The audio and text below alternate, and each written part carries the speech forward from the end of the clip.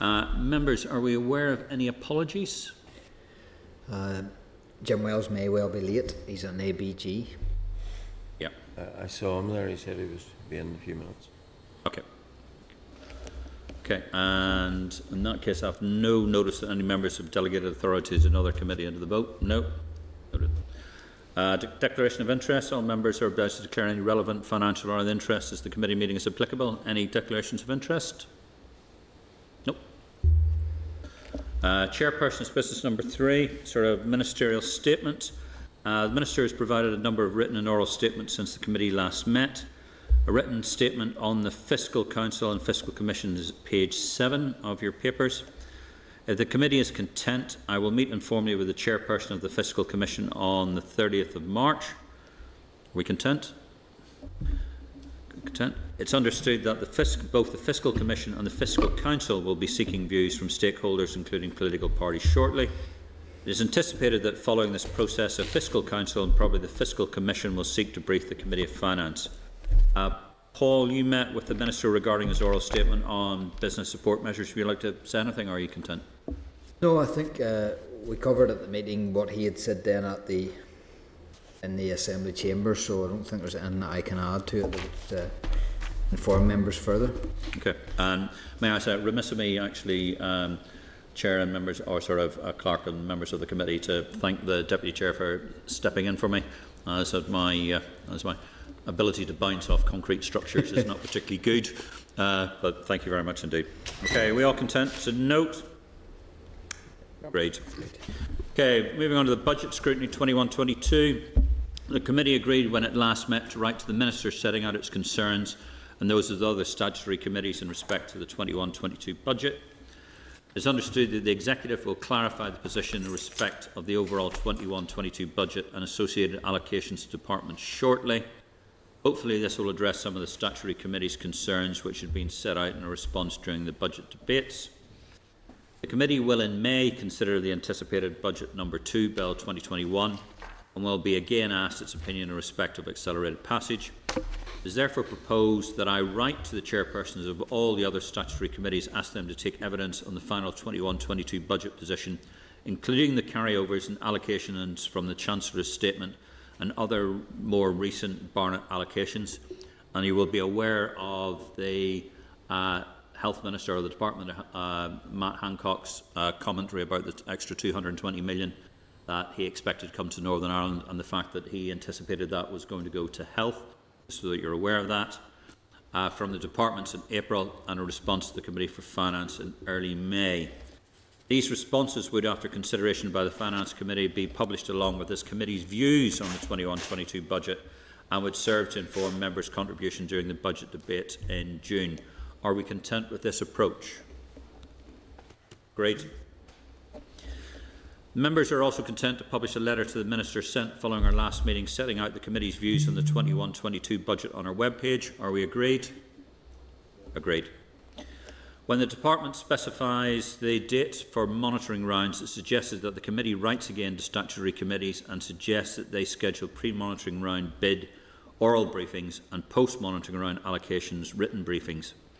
It suggested that we delay consideration of monitoring rounds for now and until the Department specifies the key dates, which I don't think we've had an indication of yet, have we? No. Okay. Are we content to delay this matter for now? Agreed. Minutes of proceedings. Minutes of proceedings of the 10th of March are page 25. Any comments? Paul, are you content to sign off on those today? Yep. Yep. Great. Matters arising. There are no matters arising. If we can bring into spotlight, can we bring on Starleaf, the Northern Ireland Procurement Board update? Can we bring in Michael and Paul, please? It's going to be Des Armstrong. Oh, it's Des. Des, can we bring in Des and Paul? Okay, team, the Clerk's cover note is at page 34. Update from the Department of the Northern Ireland Procurement Board, it's page 42. Department correspondence and the Northern Ireland Procurement Board meeting notes from the 16th of December at page 50. The latest Cabinet Office update on Common Framework is page 3 of the tabled items, and departmental correspondence of the Public Procurement Common Framework is at page 25 of the tabled items. A copy of the Provision Common Framework is page 32 of the tabled items. Is it Des? Are you going to lead off? Or is it Paul? I think you're muted, Des. Des, can you come up?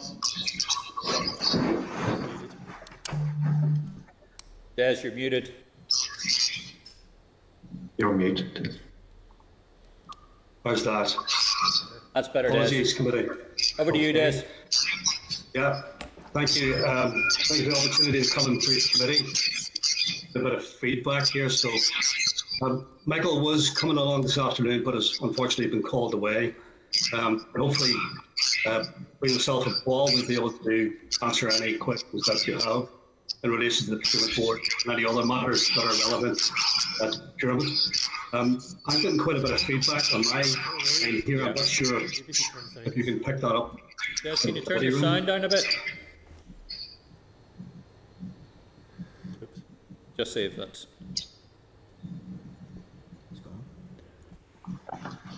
Can you give us a test count, Des, to see if that's working?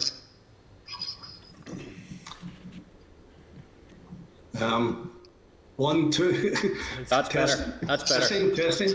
Thanks, Des. Cheers.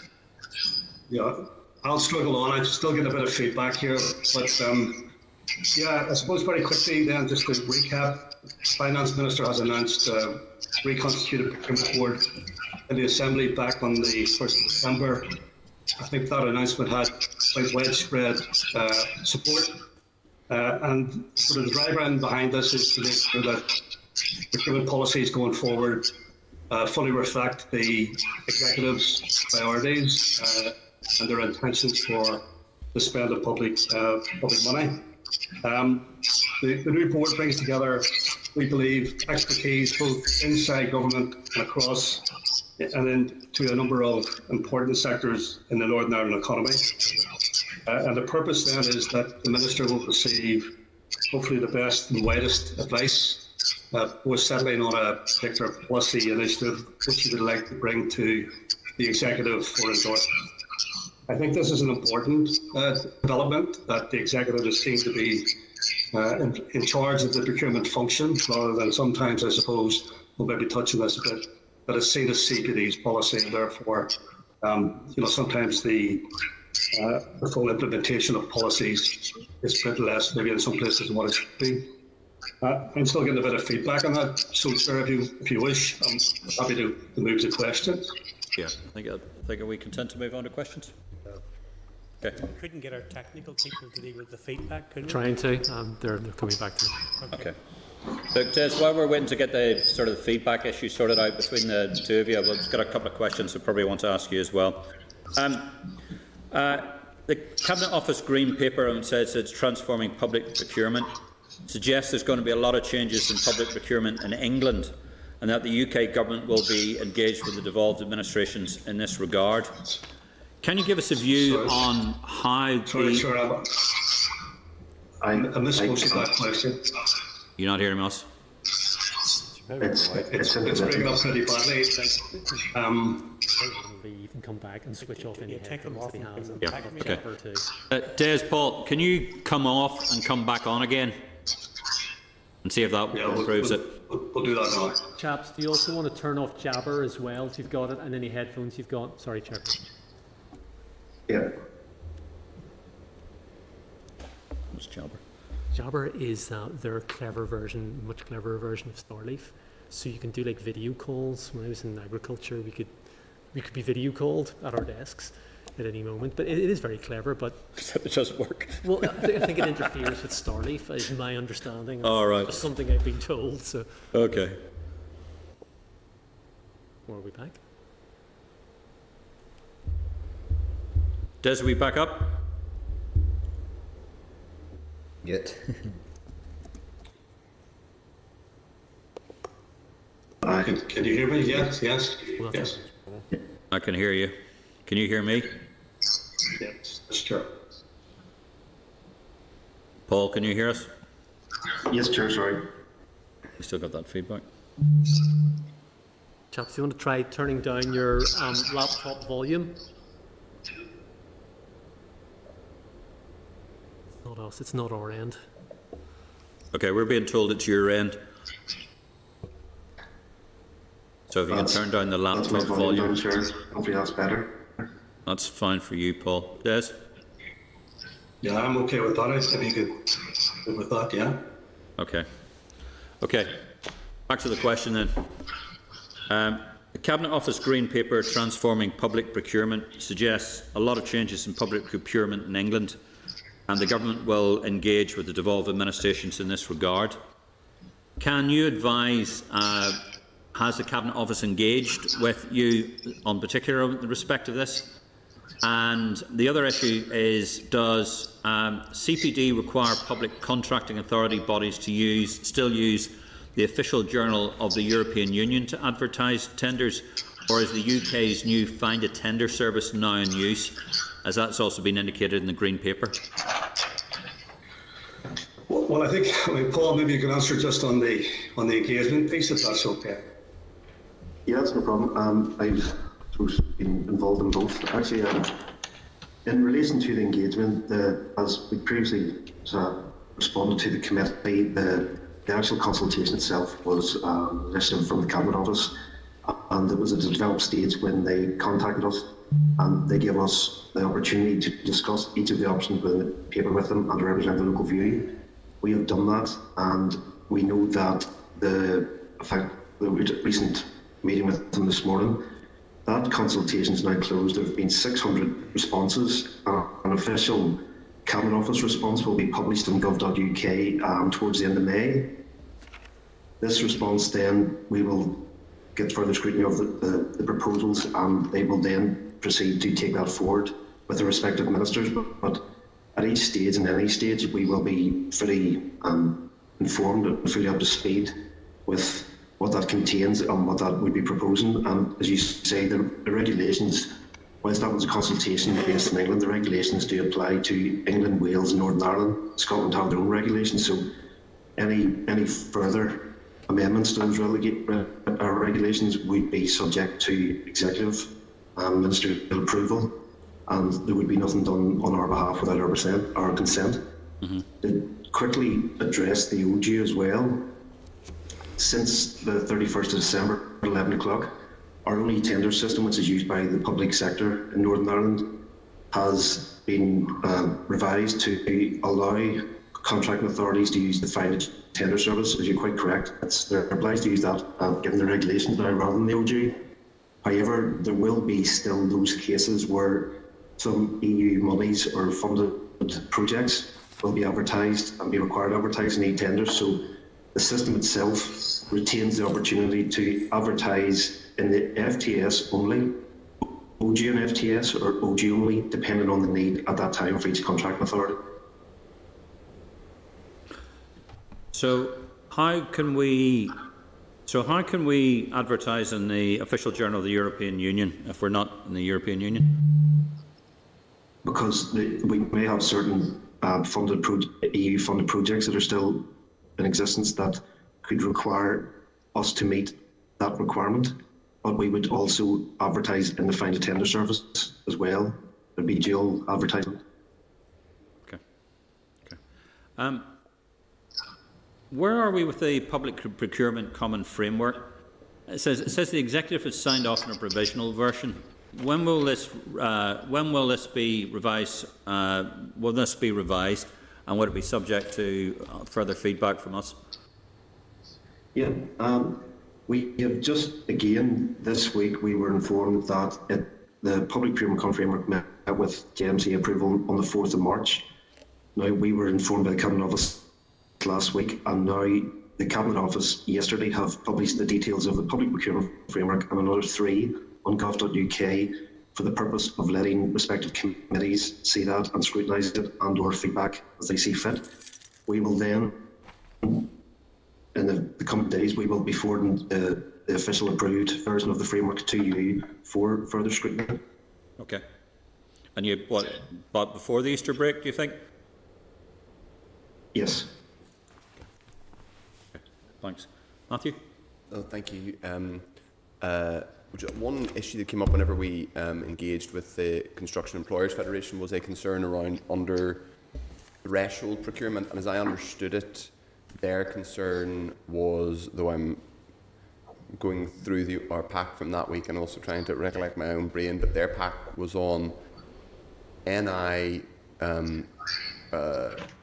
companies, obviously in their case construction firms, but I presume it would go more widely than that, being losing out in relation to southern procurement because the protocol is not explicit that that they basically would continue to have access, if I'm understanding that correctly. Is that being addressed?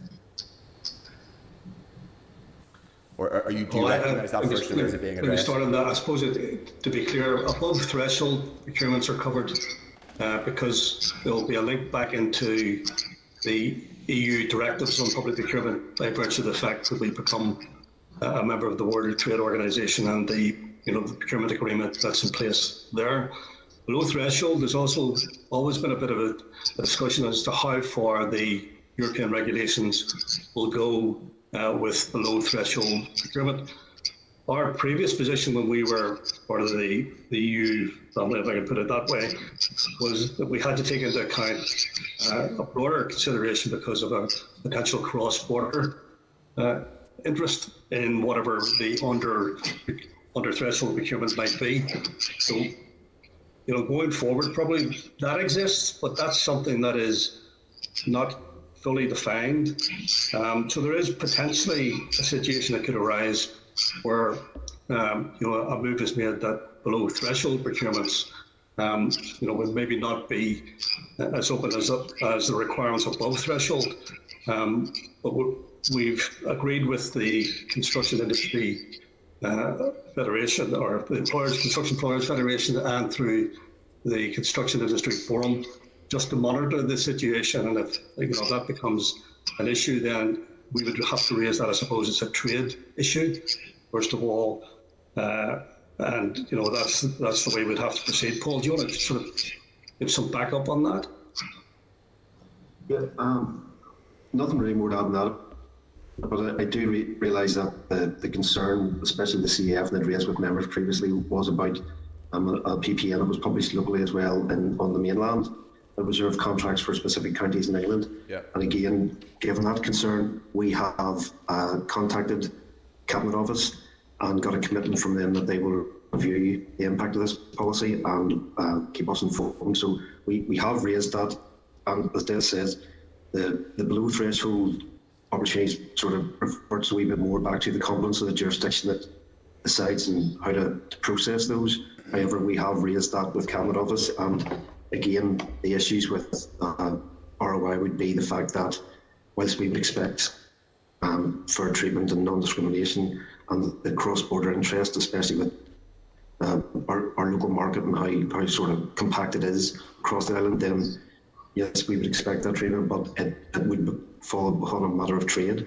But there's basically, we have an issue with below threshold. It relates to both the Republic but also certain public bodies in England, because EU legislation no longer applies, meaning that below threshold, basically they have more flexibility in terms of whether they can just procure locally, or they can, in a sense, they have more potential flexibility to discriminate in a way they didn't before. And that could be Louth County Council,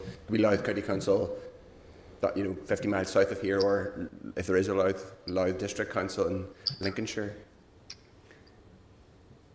Yeah, I think that's the issue for below threshold procurement, and obviously the concern is that quite a lot of our procurements here are in that category of below threshold procurement, particularly around some of the construction projects that we have. So it's quite right that the issue is raised as a concern, and that we will monitor that arrangement, keep it in the eye of the Cabinet Office for that sort of east-west thing. But for the north-south bit, it does start to move towards being a trade issue, and we need to have a discussion as to how if the situation was developing, how that would be best raised. And I think that's our view might well be that that's something that the Department for Economy might want to take on. I'm not sure CPD would have the remit be involved in that, but certainly, obviously we're committed to making sure public procurement works in a north, south, east, west arrangement. And we have raised the issue with the Cabinet Office on that guidance note that's been produced for England. Thank you. Can I just ask on the north-south bit specifically, is there, you said you'd keep in touch with the CEF. Two-part question: have the CEF or indeed any firm come to you with a specific example of it not working or them being excluded from a tender under threshold? And then point two, is there a case for someone doing a specific bit of work to other than just the trade group? So a public body, whether it's yourselves, the economy, or Intertrade Ireland, doing a job of scoping and getting information to see if it's an issue. I missed some of that, unfortunately, but I think, as I said, if it's an issue that, for example, a contractor here is told that there are enough contractors in Bradford, then certainly we would start to pursue that with the Cabinet Office to see how that arrangement has come about and whether that's the right thing for an internal market. But if we find, for example, that we have feedback that there's a developing situation in the Republic of Ireland, then our jurisdiction, our remit, CPD, would prevent us, I suppose, having any sort of dialogue down that way. But we'd certainly be passing that type of information on to our colleagues, I think, probably in the Department for Economy. Okay, thank you, Chair. Okay, Jim? Yeah, just to be clear, so is procurement now largely a protocol-free zone? A protocol. Well, public procurement is targeted at procuring those needs that departments have in Northern Ireland to meet their business objectives. So it is, it's governed by a wider set of rules internationally, but in terms of operational issues, it's around those types of things that departments need, whether they're works, services or supplies, to carry out their functions and to deliver the services that they need to the citizens. So it's to that aspect, once the overarching rules are set, the arrangements then that come out of any protocols or changes in other international matters, other legislation or processes are impacted by virtue of how the departments react to that situation. So it's not so much a procurement lead, I suppose, as as a commissioning issue or a requirement from a department. Maybe you misunderstood me. I was asking, is procurement now free of any impact of the EU protocol, the Northern Ireland Protocol? Well, any aspect that, in terms of where it falls, in terms of the procedure that you go through to award a contract, that is, it's not impacted. If there are wider impacts in terms of what's happening in terms of wider trade issues or pandemics or whatever, that's just almost becomes the supply chain issue. I think getting materials, we understand, are getting a bit more difficult. It's bringing stuff in is a bit slowed up, but the actual procurement process in awarding the contract is set and defined now. Well, let me put it slightly differently. Are we now free of the 2014 directive, the most economically advantageous tender? The directives were transposed into the Public Contracts Regulations 2015. Those are still in place. They have been modified slightly to make them operational in the short term until a wider set of reviews is undertaken and new regulations are brought in for the UK. But the regulations that we had in December are still the regulations that we have now, except for a few changes, just operational changes really, in terms of, for example, how we work with e-tenders and the call for tenders. But the December 20 Cabinet Office Green Paper on transforming public procurement and on the creation of a UK-wide procurement policy, it proposed moving to replace MEET, the most economically advantageous tender, to the most advantageous tender. Is that correct? Yes, that's correct. But currently, as we sit here at the moment, it's still meat, because that's a carry across from the agreements that we had on terms of the 2015 regulations. But the ambition and intention, these awful acronyms, is to move from meat to mat. Is that right? Yeah, meat to mat. And I suppose the purpose of that is to give greater scope to allow the procurement decision-making process to take into a wider set of concerns as to how the contract is awarded, and to make it, if you move with something that is the most economical, advantageous together, then you're drawn more towards the pricing mechanism. The new arrangements are intended to give a greater balance to allow you to take into account environmental issues and social issues. And obviously with the impact of the pandemic, I think we need to look at how public procurement supports that sort of recovery phase. And the intention then is to be a bit more balanced. We have been criticised, I suppose, here about driving too hard on price, and that reduces a race to the bottom. We are looking with the procurement board as to how we might balance out that type of consideration in the contract award phase. So yeah, it's meat and that, I suppose, is where we're going to be. Yeah. The other final question I wanted to ask you: has the Dunlop review ever been published? What's that? Oh, Jim, just for guidance, This is like the rest of us. what's that review?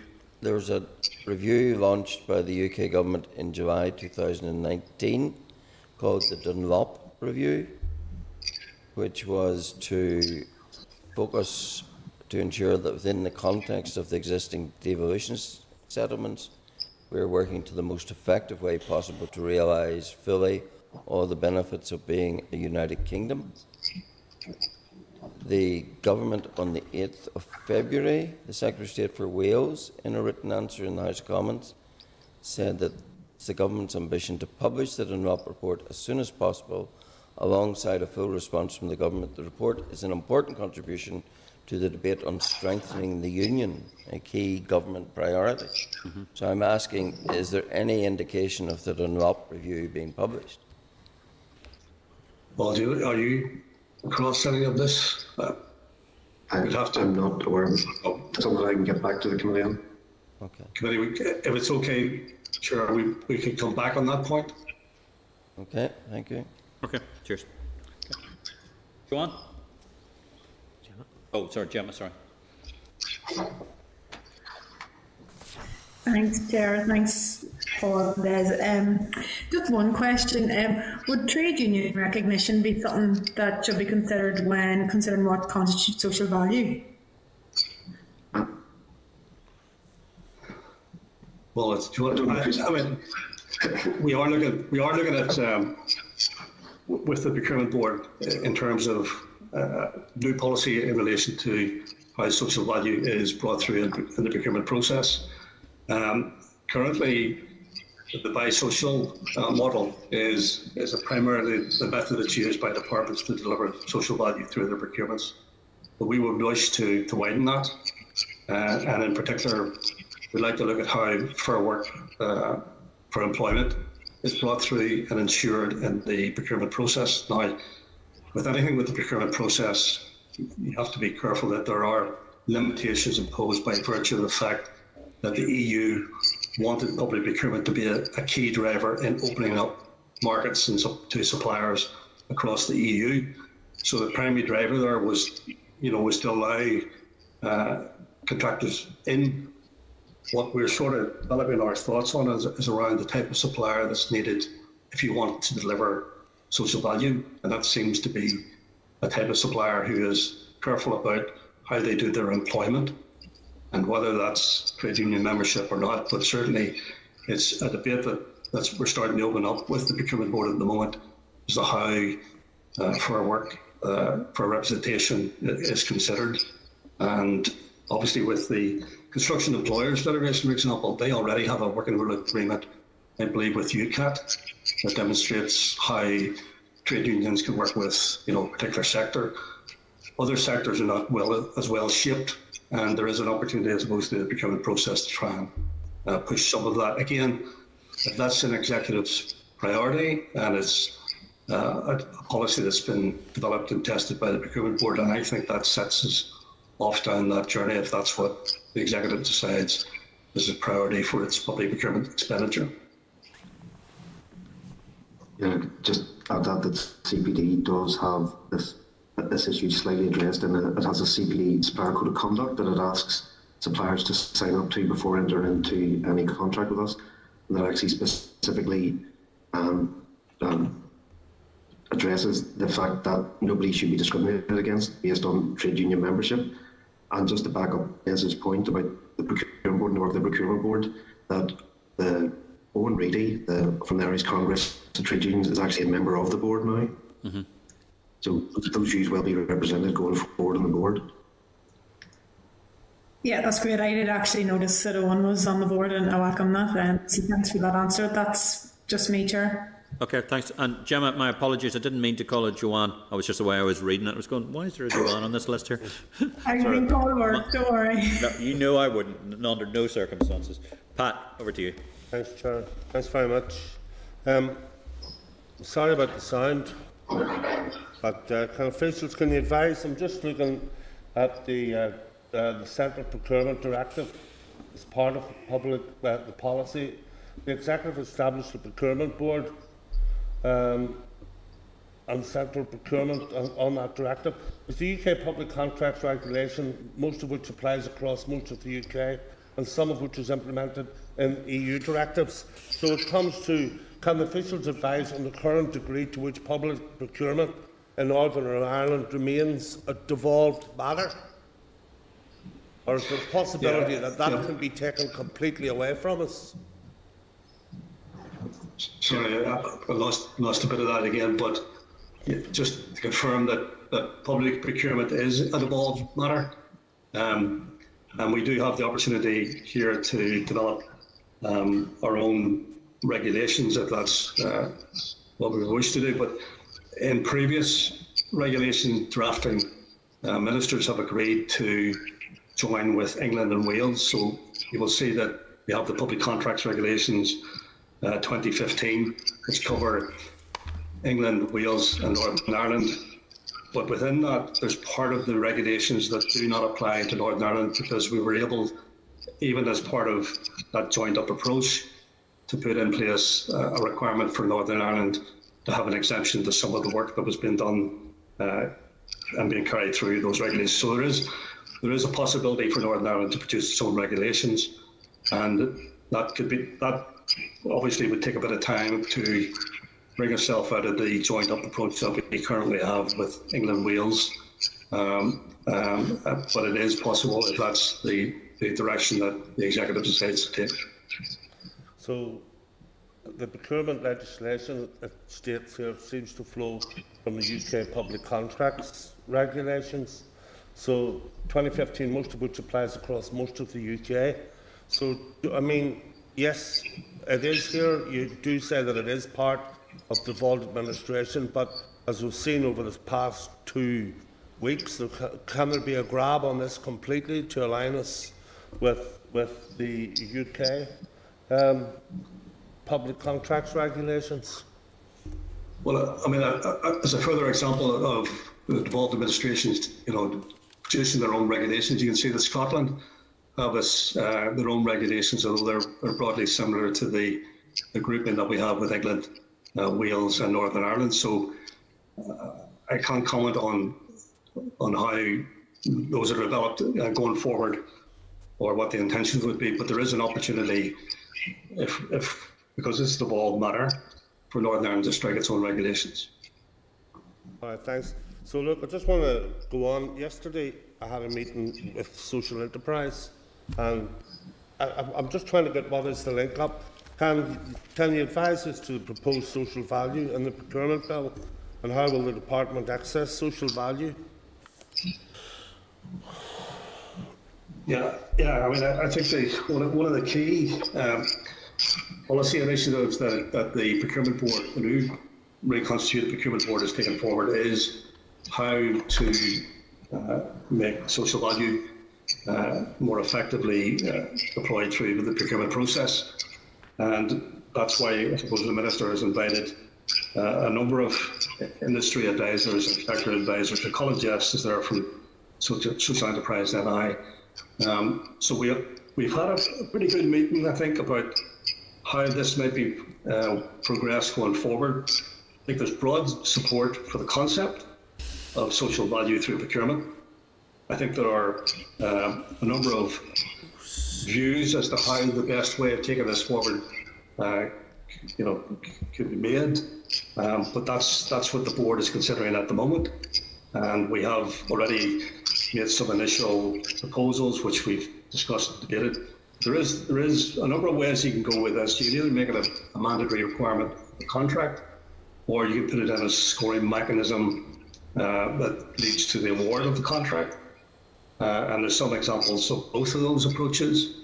And I suppose what we're looking at the moment is, well, what is the best way forward? Is it a single approach of one of either of those two approaches, or a combined approach, or something else? And we've some plans yet to go through before we can put a paper to the Minister that he might wish to take to the Executive. Well, thanks, Chair. Yeah.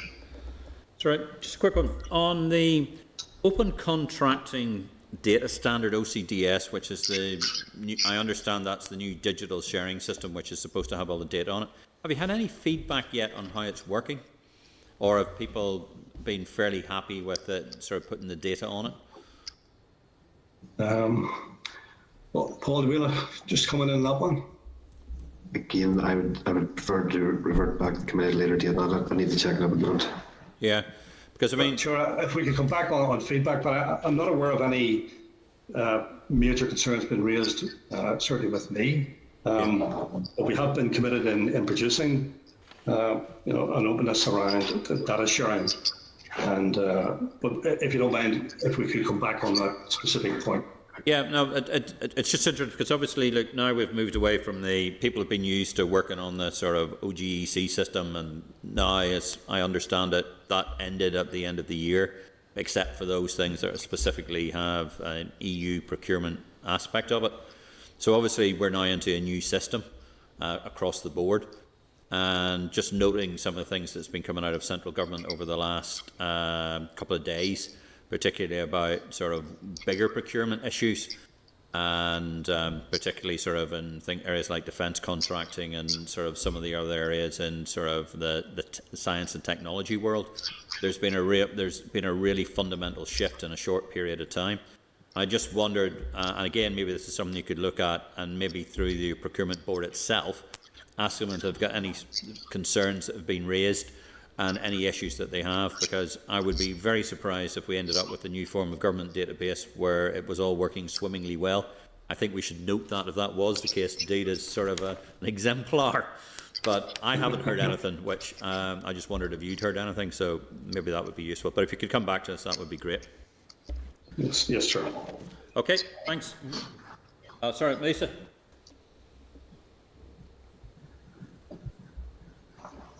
Good Chair. Thank you, Chair. Just a few questions, and a word that's continuously repeated throughout when talking about procurement and so on is and how local is local. I know that in my case, local to me is Ballybofey, which is in Donegal, just across the road from me. So how local is local? And again, too, it's the same sort of application then in relation to both firms in the north of Ireland competing with, say, in the Republic of Ireland, procuring here in the north, and then east-west as well. Yeah, I think obviously that if you're in a local council, for example, then obviously your focus is on the particular citizens that live within your area, and naturally you tend to want to circulate the cash within the particular area for the benefit in terms of deployment or whatever else there is.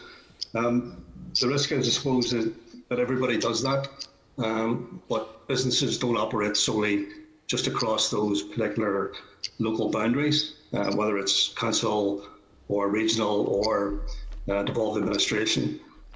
Our view, I suppose, is that it's for our contractors and our suppliers, it's better if there's an open market and that they can export. Not only can they meet the requirements of public procurement here, but they can also export and do business in other parts of these islands and further afield.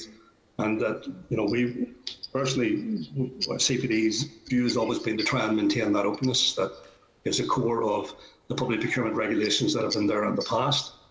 And, I think I may have mentioned before, I was at a conference one time where a guy from Manchester stood up and said how they were able to contain their spend within the Manchester area, and a guy got up from Liverpool and said, well, we were doing exactly the same, and then a guy got on the floor and said, but my white van goes up and down the M62 both ways. Could you please let me go across both of your areas and do a bit of business for you? So there is that obviously that local focus.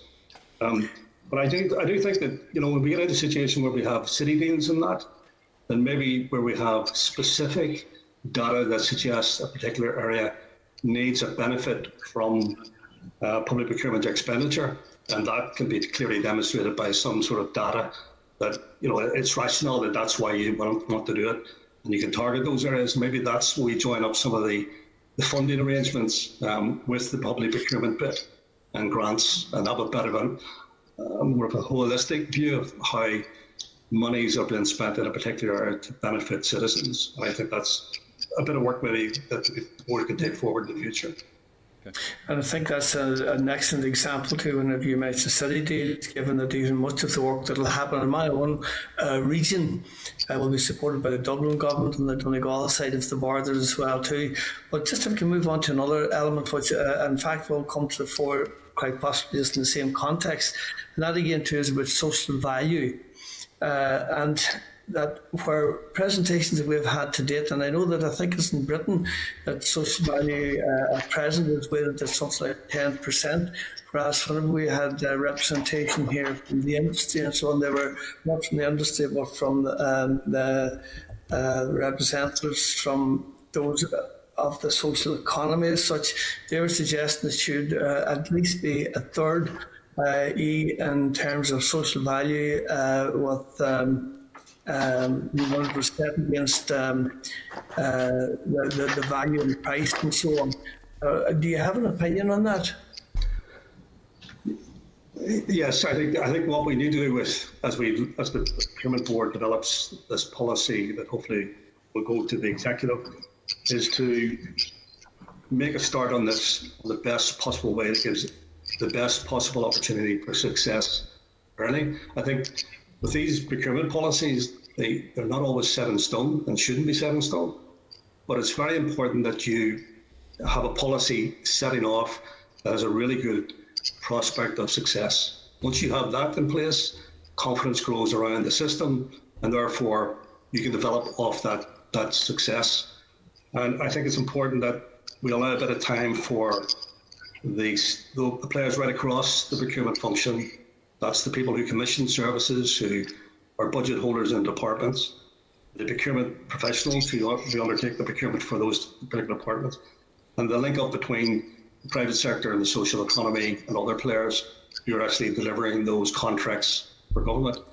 And if we can get a consistent view as how we might start down a journey of improving social value and learning as we go and changing as we go and increasing the things that produce good behaviours, we want to increase, and those things that are producing counterproductive behaviours or inadvertent issues, then those are the things we want to pick up and learn from. So I see this really as a bit of a journey, and that but we just need to be careful that we don't kill the thing off by making the early steps into this too big a stride.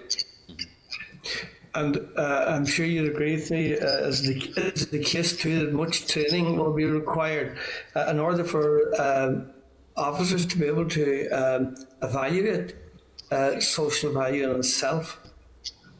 Yeah, I think that's a very valid point. I think the assessment of these tenders then becomes a critical point, because if you're going to produce assessments that are based across both finance, the economy, and the environment. If you can put those patches together, then you do need to have expertise, panel members who can make that decision and award to the right supplier, and can then make sure that the supplier is supported in fully delivering those commitments, and that that it doesn't become an essay writing exercise just at the point of award, but these things are followed through, and those benefits that are, I suppose, promised as part of the procurement process are actually put into effect. Yeah, and finally, just are you aware, we'll say, to what extent, we'll say, contracts presently, either a great extent or much too low, are awarded on the basis of social value? The social value, I think that the SIB will have details on the amount of contracts that have gone through the biosocial model, and we can get that information for you. I think the issue, I suppose, is how do you widen that out into other areas? It's largely focused, I suppose, on construction. They've done really good work around IT, some other sectors, but we have I think CPD is a tender out at the moment for the department, and we're looking at a 10% score on the award of the contract, and that will allow us to test some of our ideas going forward that we can then bring into the conversation with the procurement board.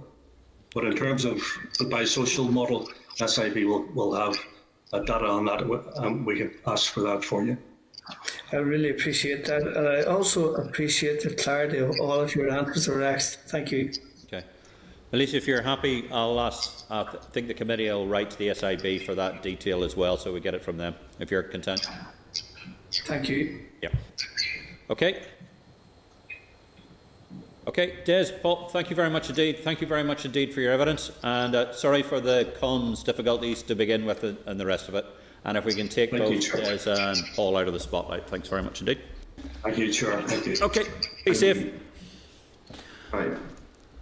Okay, team, are there any other? I think we've got a couple of actions there that we came through that note to the SIB. So it's the Dunlop review, the OCDS progress, and the SIB social value contracts. If we're content to take those forward, content? Great. We were asked to consider the response to the Minister in respect to the Public Procurement Common Framework as set out on page 55 of the tabled items. Is the committee content to seek assurances that the Minister will make use of the agreed PPCF consultation and dispute resolution for it in order to secure the greatest possible access for local firms to public procurement throughout the UK, whilst limiting the adverse impacts of administration change proposed by the UK Government in the Green Paper? Are we content? Content. Is the committee content to seek assurance from the Minister that changes to procurement which clearly lie within the devolved competency, i.e. the improved provision of social value and procurement, etc., will not be stymied by the application of the agreed PPCF? Are we agreed? Agreed. Is the committee content to agree to give further consideration to the possible impact of any of the application of the Northern Ireland Protocol and the UK Internal Market Act 2020 on access to public procurement specifically for Northern Ireland-based firms, both in the rest of the UK and in the Republic of Ireland? I think it's important that we clarify there, Chair, when we talk about the protocol does not apply to, we shouldn't be using this language, and I have to be absolutely clear about this. The protocol does not apply to procurement. We've now tested that argument to destruction. The points that we're talking about are, in the sense, things that are not in the protocol, if you want to take it down that line. I just think we should be clear that we mean post-Brexit trading arrangements, because it clearly does not, the protocol is not, other than indirect impacts around goods movement, but that's not about the actual legal process of procurement. Well, just to like to broaden that out, because obviously one of the issues with the Northern Ireland Protocol is that we're not aware of yet of the implications around issues to do with state aid, issues to do with various sort of issues to do with taxation, with other regulations and the rest of it. So there's a whole raft of things that we're not even aware of yet that may have implications. There's a whole raft, yeah, pardon me. So that I think is that is the point. We're being asked to we're asked to keep our ears open and keep our scrutiny open for potential changes that are coming downstream.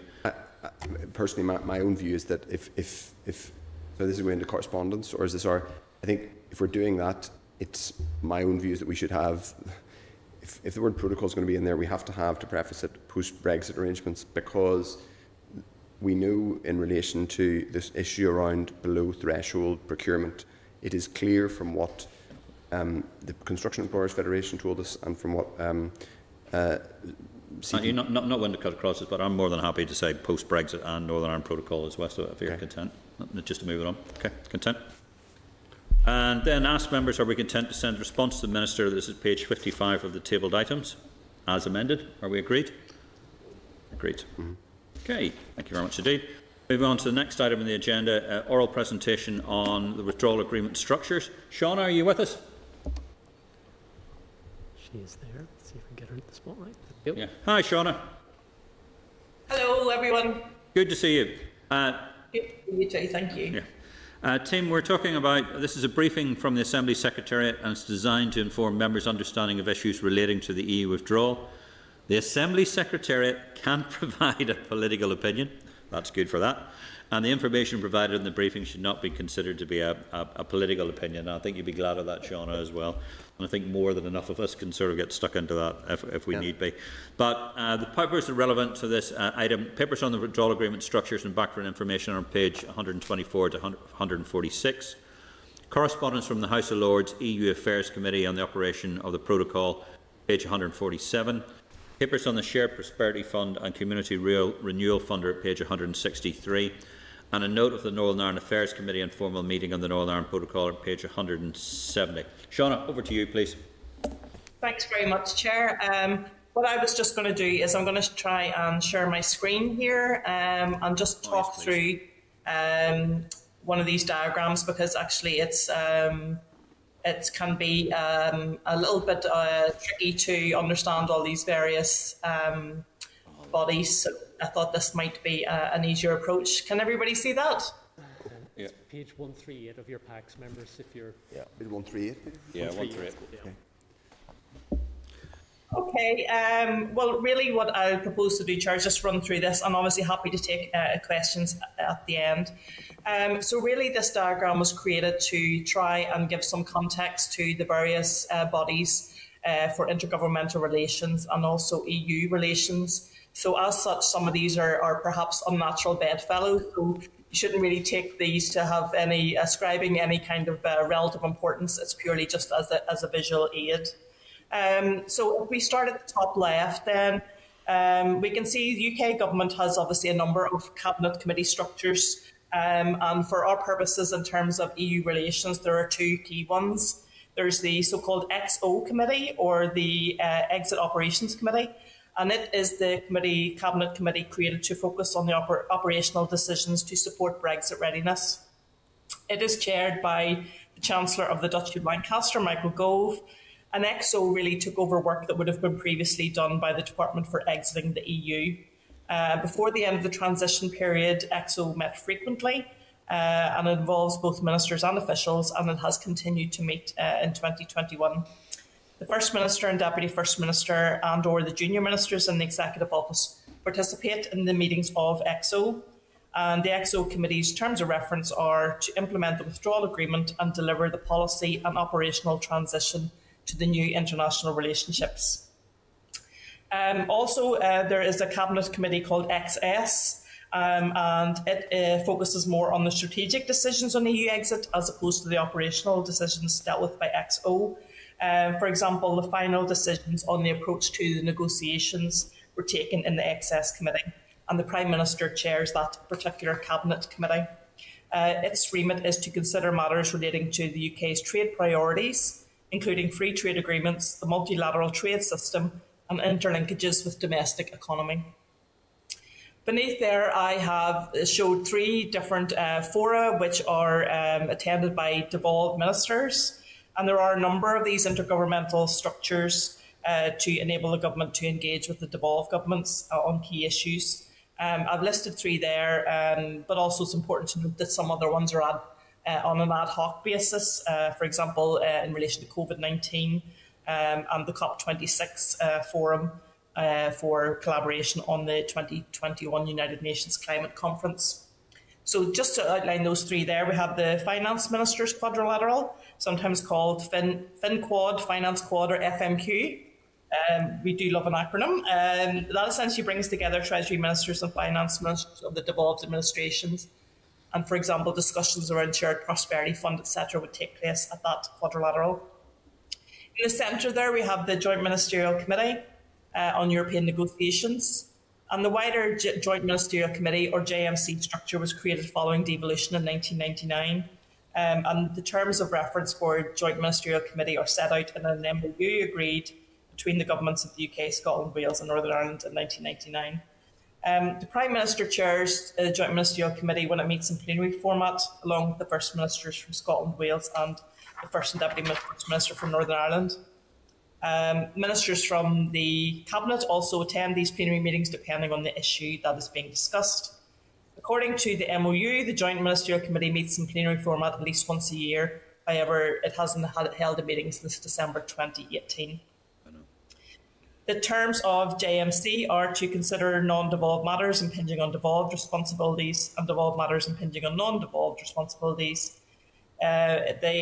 It's a forum for UK government and devolved administrations to agree to consider devolved matters if it is beneficial to discuss their respective treatment in the UK and also to consider disputes between the administrations. So underneath that wider JMC structure, there are a number of subcommittees, and the prime one here is the Joint Ministerial Committee on European Negotiations Subcommittee, and it was established in November 2016 as the primary focus for multilateral ministerial engagement on EU exit, and its original objective was to agree a UK approach to and objectives for Article 50 negotiations. Meetings are attended by UK ministers and ministers from the Welsh Government, Scottish Government and Northern Ireland Executive. They're chaired by Michael Gove. The meetings at JMCEN dealt with implementation of agreements between UK and EU, including the protocol, arrangements for end of the transition period and common frameworks. And it is JMCEN which is the ultimate body for dealing with common frameworks and which will sign those off. And then the third group there is the EFRA interministerial group, where ministers from the Environment, Food and Rural Affairs portfolios across the UK meet regularly. Just to point out here on the wider issue of intergovernmental relations, in 2018, in March 2018, the Joint Ministerial Committee agreed to undertake a review of intergovernmental relations across the UK. That has not yet been published. And then Theresa May ordered in July 19 for Lord Dunlop to do a review of union capability. It's understood that that report has been finalised and finished and has been with government since November 2019, but it hasn't been published. And as of last month, Chloe Smith, the Minister for the Constitution, indicated that the government hopes to publish both those reviews at the same time, so the Lord Dunlop review and the IGR review. There's no date yet. It's imminent, and it has been imminent for some time. Moving down then, we have the Northern Ireland Executive, in New Decade, New Approach, the Northern Ireland Executive was to set up a Brexit subcommittee, and that was established in February 2020. It was a non-decision-making body and included representation from each of the parties on the Executive. But the Executive has responded to say that in light of the fact that the Executive needs to be agile, it agreed in March 2020 to replace the Brexit subcommittee, which had no decision-making powers, with an arrangement whereby specific meetings of the Executive have a single agenda focus on EU exit-related matters. And that has a focus on considering and, where possible, agreeing a common policy approach on all relevant issues to influence the UK negotiators, the Irish Government and the EU, to consider and, where possible, agree a common policy approach on the implementation of the Executive's devolved responsibilities in implementing decisions and policies adopted by the UK Parliament and or Joint Committee, and developing an executive response to managing the impacts of EU exit, and developing proposals to maximise influence in realisation of opportunities arising from implementation of the Withdrawal Agreement, including the protocol and the future relationship with the EU and the rest of the world. I understand you've got the full terms of reference in your packet, page 139. Over to the left there, then we have the NIO Business Engagement Forum. The government committed in its May 2020 command paper that it would engage with Northern Ireland businesses to discuss the proposals and to provide feedback on the free flow of trade. So the NIO set up a business engagement forum, and the first meeting was held in June 2020, and executive ministers do attend those meetings. And at the bottom of the diagram there, you have the EU Future Relations Board, which reports upwards to the Executive Committee on EU Exit. So the EU Future Relations Board is chaired by the Permanent Secretary of the Executive Office and comprises the Permanent Secretaries from the Departments of Infrastructure, Economy, Justice, Finance, Agriculture, Environment and Rural Affairs. The Office of Legislative Counsel and the Department Solicitor's Office also are represented. But it is likely that that may change in the future. Do you understand that moving now into the future relationship with the EU, that there may be some amendment to the internal structures at the executive level. So moving over to the right-hand side then, I have laid out there the structures of the Withdrawal Agreement and the Trade and Cooperation Agreement. So in green there, you can see the Joint Committee, Specialised Committee on the Protocol and the Joint Consultative Working Group. And you can see that actually the structures of the TCA mirror that structure somewhat. So I will move on just to the Withdrawal Agreement. So the primary tier of governance in the Withdrawal Agreement is the Joint Committee, and that is responsible for the implementation and application of the Withdrawal Agreement. It has two key threads. One is to the power to adopt decisions to amend the Withdrawal Agreement, but only for a limited set of reasons, such as where amendments are necessary to correct errors, to address omissions or other deficiencies, or to address situations unforeseen when the Withdrawal Agreement was signed. That power has been used in the past to make some amendments to the Withdrawal Agreement.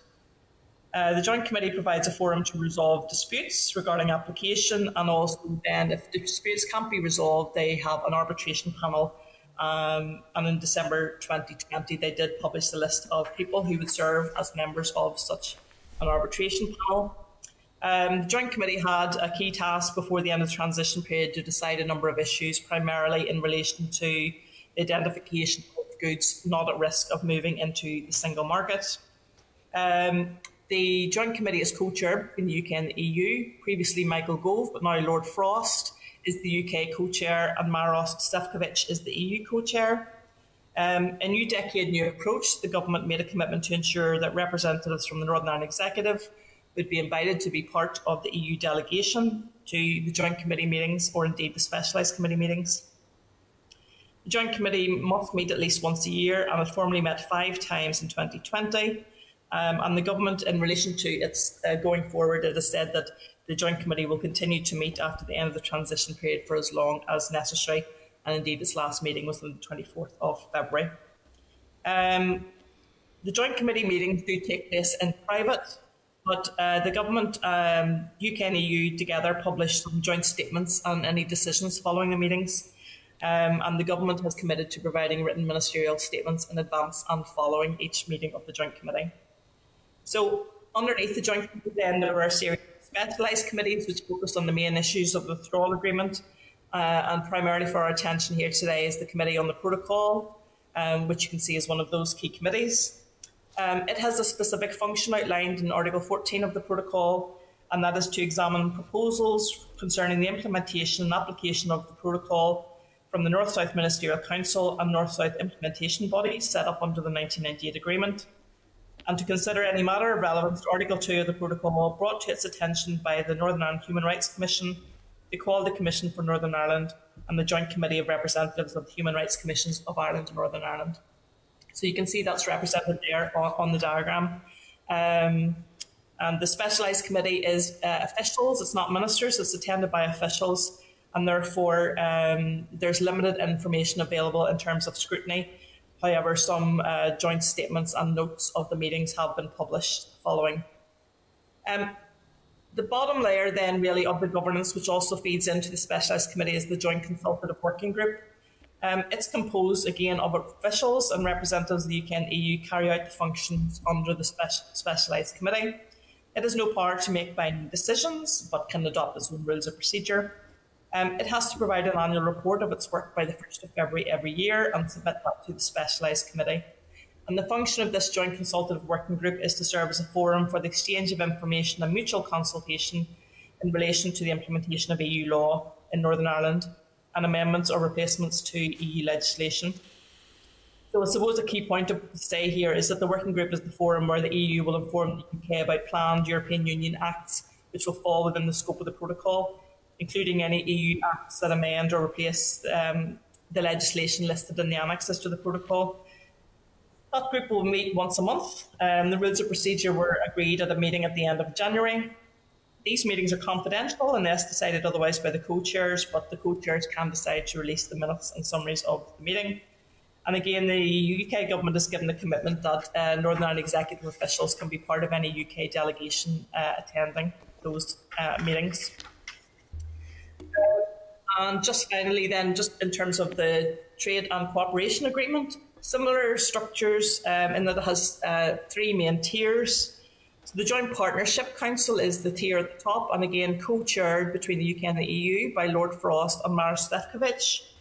It is in charge of the political oversight of the TCA. It has to meet at least once a year. It may meet in public as a decision of the co-chairs, and its agenda and minutes will be made public.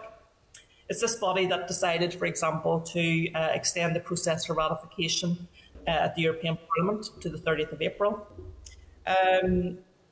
Key tasks for the JPC are to oversee the objectives of the agreement, to supervise the implementation of the agreement, to establish trade specialised committees and specialised committees, to resolve disputes at political level, and, for example, to review the implementation of the fisheries agreement. So underneath that, then again, a series of specialised committees which report upwards to the JPC, and their tasks are to monitor the implementation of the relevant chapters of the agreement. They do the preparatory work for the Partnership Council. They are forums to exchange information, and they are assisted by technical working groups, which are listed in grey there at the bottom.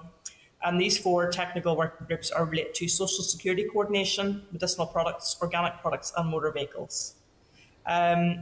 In terms of the operation of all these various bodies, worth pointing out that the UK government doesn't want them to do any work until ratification takes place. And as I mentioned, their ratification isn't due to take place in the European Parliament before the 30th, until the 30th of April, although it may be earlier. There are a couple of other bodies there quickly just to point out. In the top right, you can see a Partnership Parliamentary Assembly, and that is going to be a body to be established between the European Parliament and the Parliament in Westminster. It will be a forum to exchange views on the agreement, and it may request information regarding the implementation of the agreement and may make recommendations through to the Partnership Council. That body hasn't been established yet, and as I said, it will be between the European Parliament and the House of Commons and House of Lords to establish that body. But I understand the President of the European Parliament has written to the Lord Speaker in the Lords and to the Speaker of the House of Commons to make preparations to establish that body. There is no commitment as yet for the devolved administrations, the devolved parliaments, to be part of that UK delegation. However, I do know that the Scottish Parliament has written to the European Parliament and to the Commons and the Lords to that effect, and the Committee for the Executive Office has also written to the Commons and the Lords to that effect. And finally, then over on the left there, we have a Civic Society Forum, which is for both parties, i.e. UK and the EU, to make their own arrangements to consult with civic society about the operation of any aspect of the TCA, and that these bodies, the Civic Society Forum, can conduct any type of dialogue at once and shall meet at least once a year, and it will be open to participation of any civic society groups as deemed necessary by each party. So that was a very quick gallop through what is quite a complex set of structures here. So very happy to take questions. Okay, Shauna, thanks very much indeed. And thanks very much indeed for your comprehensive brief. Matthew? Yeah, thank you, Shauna. That was a really helpful brief. I just have one factual question. We there are strong opinions in these matters in this committee, but you're giving us a really good factual brief. Just in your research, did the British, so some of the GFA institutions have occasionally reared their head, unless you mentioned them and I missed them.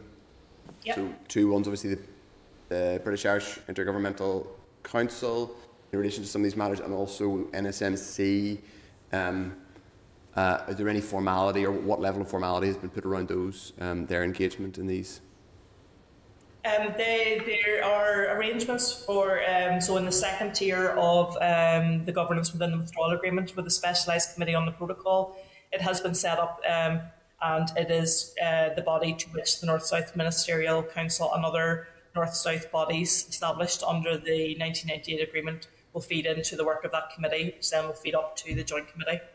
And indeed, the First Minister mentioned in questions, I think in January, that NSMC have been commissioned to commissioned officials to work out indeed how that process of referring matters to the specialised committee within the withdrawal agreement will work. Okay, so their role is, the role within the is to report to specialised committee to make represent, and is that on operation of the protocol more generally, or is it on specific? So, for example, NSMC will obviously, when it was set up, a lot of their work was around spending EU money and cross-border or specific issues. Is it just more generally in relation to the protocol, or is it specifically on spending and like Peace Plus, etc.? It literally, it's Article 14 sort of gives of the protocol outlines the exact nature of their engagement, and that says to examine proposals concerning the implementation and application of the protocol from the North-South Ministerial Council and North-South implementation bodies. So that is quite a broad description of their role. As I say, we haven't yet seen anything formal come from any of those bodies about how they plan to do that engagement. Okay. But NSMC are looking at how that's going to work, so there may be something more forthcoming on that. Right, okay. And then lastly, if I may, Chair, just on JMC, having been around in the UK as a civil servant, whenever JMC first had his first difficult birth, and then it hasn't really done anything since. No, exactly. So JMCEN basically doesn't really exist anymore. It's last met in late 2018.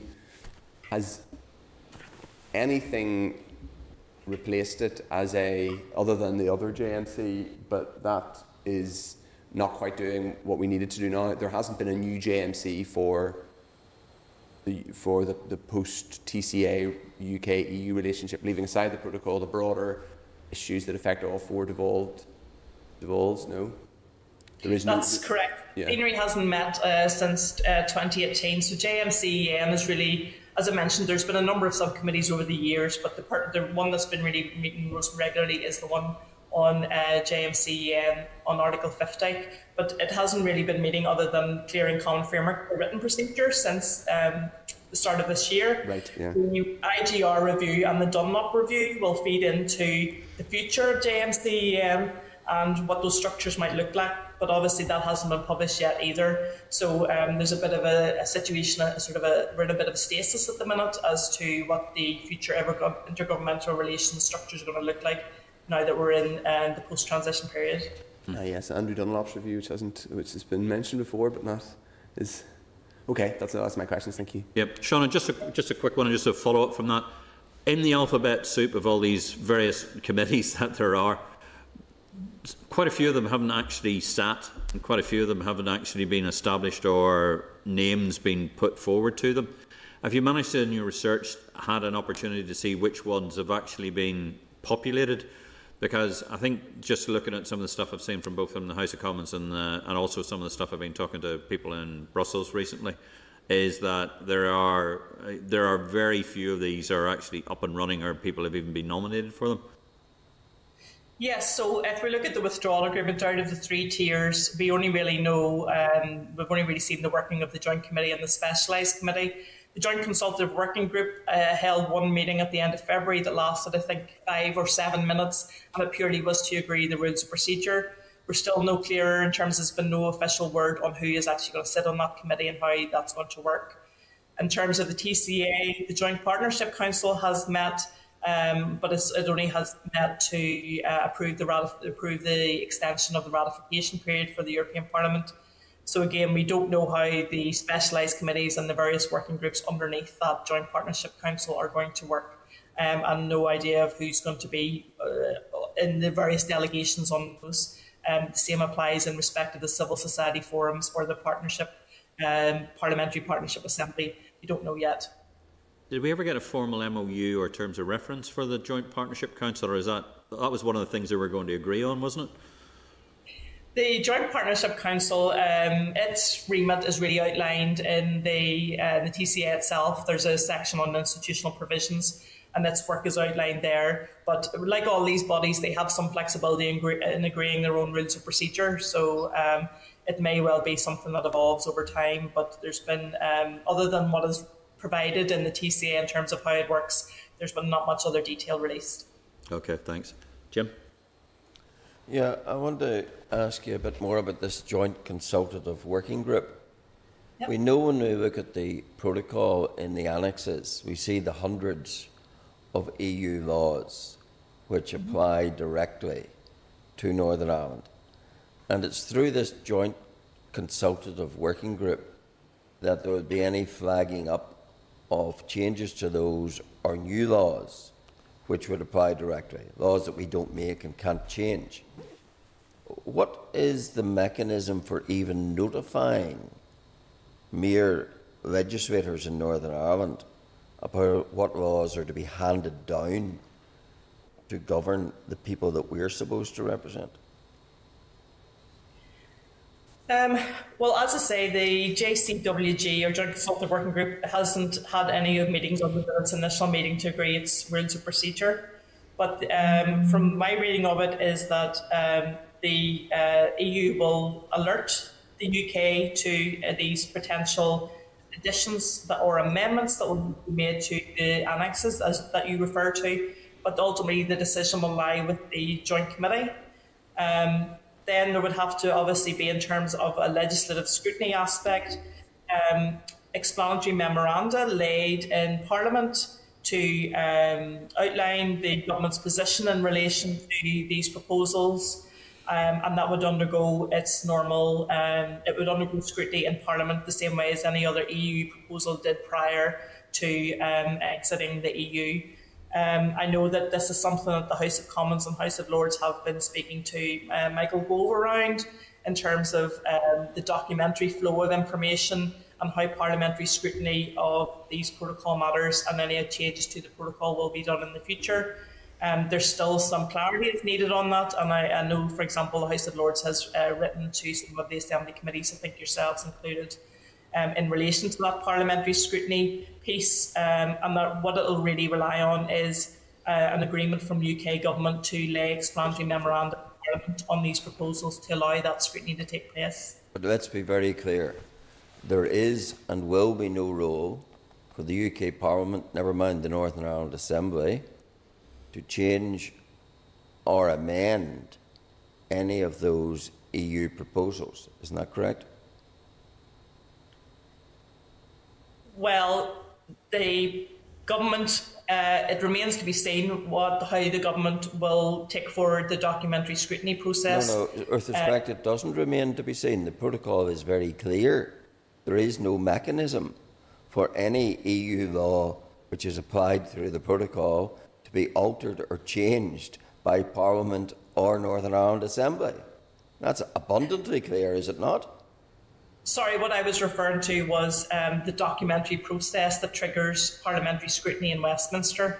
Yes, but the scrutiny is a mere explanatory. It's not a scrutiny which can lead to any change. These are laws handed down from Brussels that we don't make and can't change. That's the evil genius of the protocol, is it not? Well, it's for the Joint Committee to decide whether any proposals to amend or add items to the protocol are agreed. So that's a political decision to be taken. Sorry, you're talking about a totally different thing from what I'm talking about. I'm talking about the EU directives and regulations already cited in the annexes to the protocol, which may subsequently be amended, but amended only by Brussels, or new laws falling within the ambit of the protocol decided and made only by Brussels. They will be handed down and put upon the people of Northern Ireland with no legislative authority or change or a capacity to amend them. Isn't that correct? Sorry, Jim, I think it's John is here from Raise to... Yes, I know, but I want to be clear about this. That's fine, but... Am I wrong about that? What I would just point out is the function of the joint committee is very much, it has quite a limited function and can amend the withdrawal agreement, including the protocol, but only where amendments are necessary to correct errors, address omissions or other deficiencies, or to address unforeseen when the withdrawal agreement was signed. But it can't change. It can't change any upcoming EU laws, which will be applied through the protocol. Isn't that right? Sorry, I think, Jim, that's where we have. Well, I don't understand why any researcher would have difficulty in telling me whether I'm right or wrong about that. I think you've answered your own question in it, because it's self-evident that they can't do that. The situation is. Well, what's the in confirming that? Sean, I know you're quite uncomfortable and sort of being put in the position to ask that question as well, and I think I'm more than content with your answer so far. Well, can I ask this? Is it correct that such discussion as there will be through the Joint Consultative Working Group is not even subject to the publication of minutes? Yes, that's correct. It is. It's up. They would up to the co-chairs can decide to publish what they wish, but the meetings will take place in private. So contradictory if I'm wrong, but therefore we're not only in a situation where laws are made in a foreign jurisdiction, which we cannot change or approve or disapprove, we don't even know but the process, such as it is one in secret, of which there are no minutes. Yeah, the meetings are confidential unless decided otherwise by the co-chairs, and the co-chairs can decide if they want to publish agendas or minutes, but it's entirely within their gift to decide that. There's one other thing puzzles me greatly, and maybe you could shed some light for me. How does one reconcile the protocol with Section 46 of the UK Internal Market Act? Where does the reconciliation lie between those two? We're going to get a briefing. No. If you can answer. Shauna, if you don't have the information to your hand, we can seek a further briefing from that, and we'll talk to the legal people here to look at that. I don't have to have it today, but I would like an explanation from someone like Shauna as to what the reconciliation is between Section 46 and the protocol. Section 46, of course, being the one which creates a statutory obligation to facilitate the free flow of goods from GB to Northern Ireland, and the protocol being something that does the very opposite. And I'm trying to see how are those two reconcilable and which has a supremacy. You understand the point I'm pursuing? Yeah, is it? Okay. Yep. I do indeed, but I'd probably say you need to seek advice perhaps from legal services could give you a more fulsome answer than I could give you. Okay. Okay. Thanks, Sean. I had one final question, but maybe you don't know the answer. What percentage of our laws, particularly affecting our economy, are now made by Brussels, not by Belfast or London? I wouldn't have those figures to hand, I'm afraid. Are there such figures? I understand that the Executive Office are looking at the 300 odd pieces of legislation that are in the annex to look in respects of which are devolved and which are not, and obviously where the power lies in terms of that decision. It's maybe something you could pursue with the Executive. Okay, thank you. I think, sorry, is there a proposal there, Jim, that we write to the Executive Office to ask them if they've scoped that area out yet? Well, the number of degree of laws that are likely to be affected? I think the first proposal would be that we seek advice from legal services as to what the reconciliation is between Section 46 and the protocol. The committee had already agreed to take a briefing from Assembly Research after Easter about the Internal Markets Act and the interlocking with the Northern Ireland Protocol, so it would be Assembly Research, but I will give them the heads up. I think Section you've got 46 the point. of particular interest. Yeah. Okay, thanks. But I think it's also useful if the TEO are doing research on the number of laws. I think it's important that we have that information from the TEO. Okay. Pat? Thanks very much, Chair. Thanks very much, Shauna. I heard someone ask, and a lot of these intergov governmental and EU relations haven't met. And I was just wondering about the Executive Committee and dealing with EU exit matters. And I was reading through last night their terms of reference. Have they met?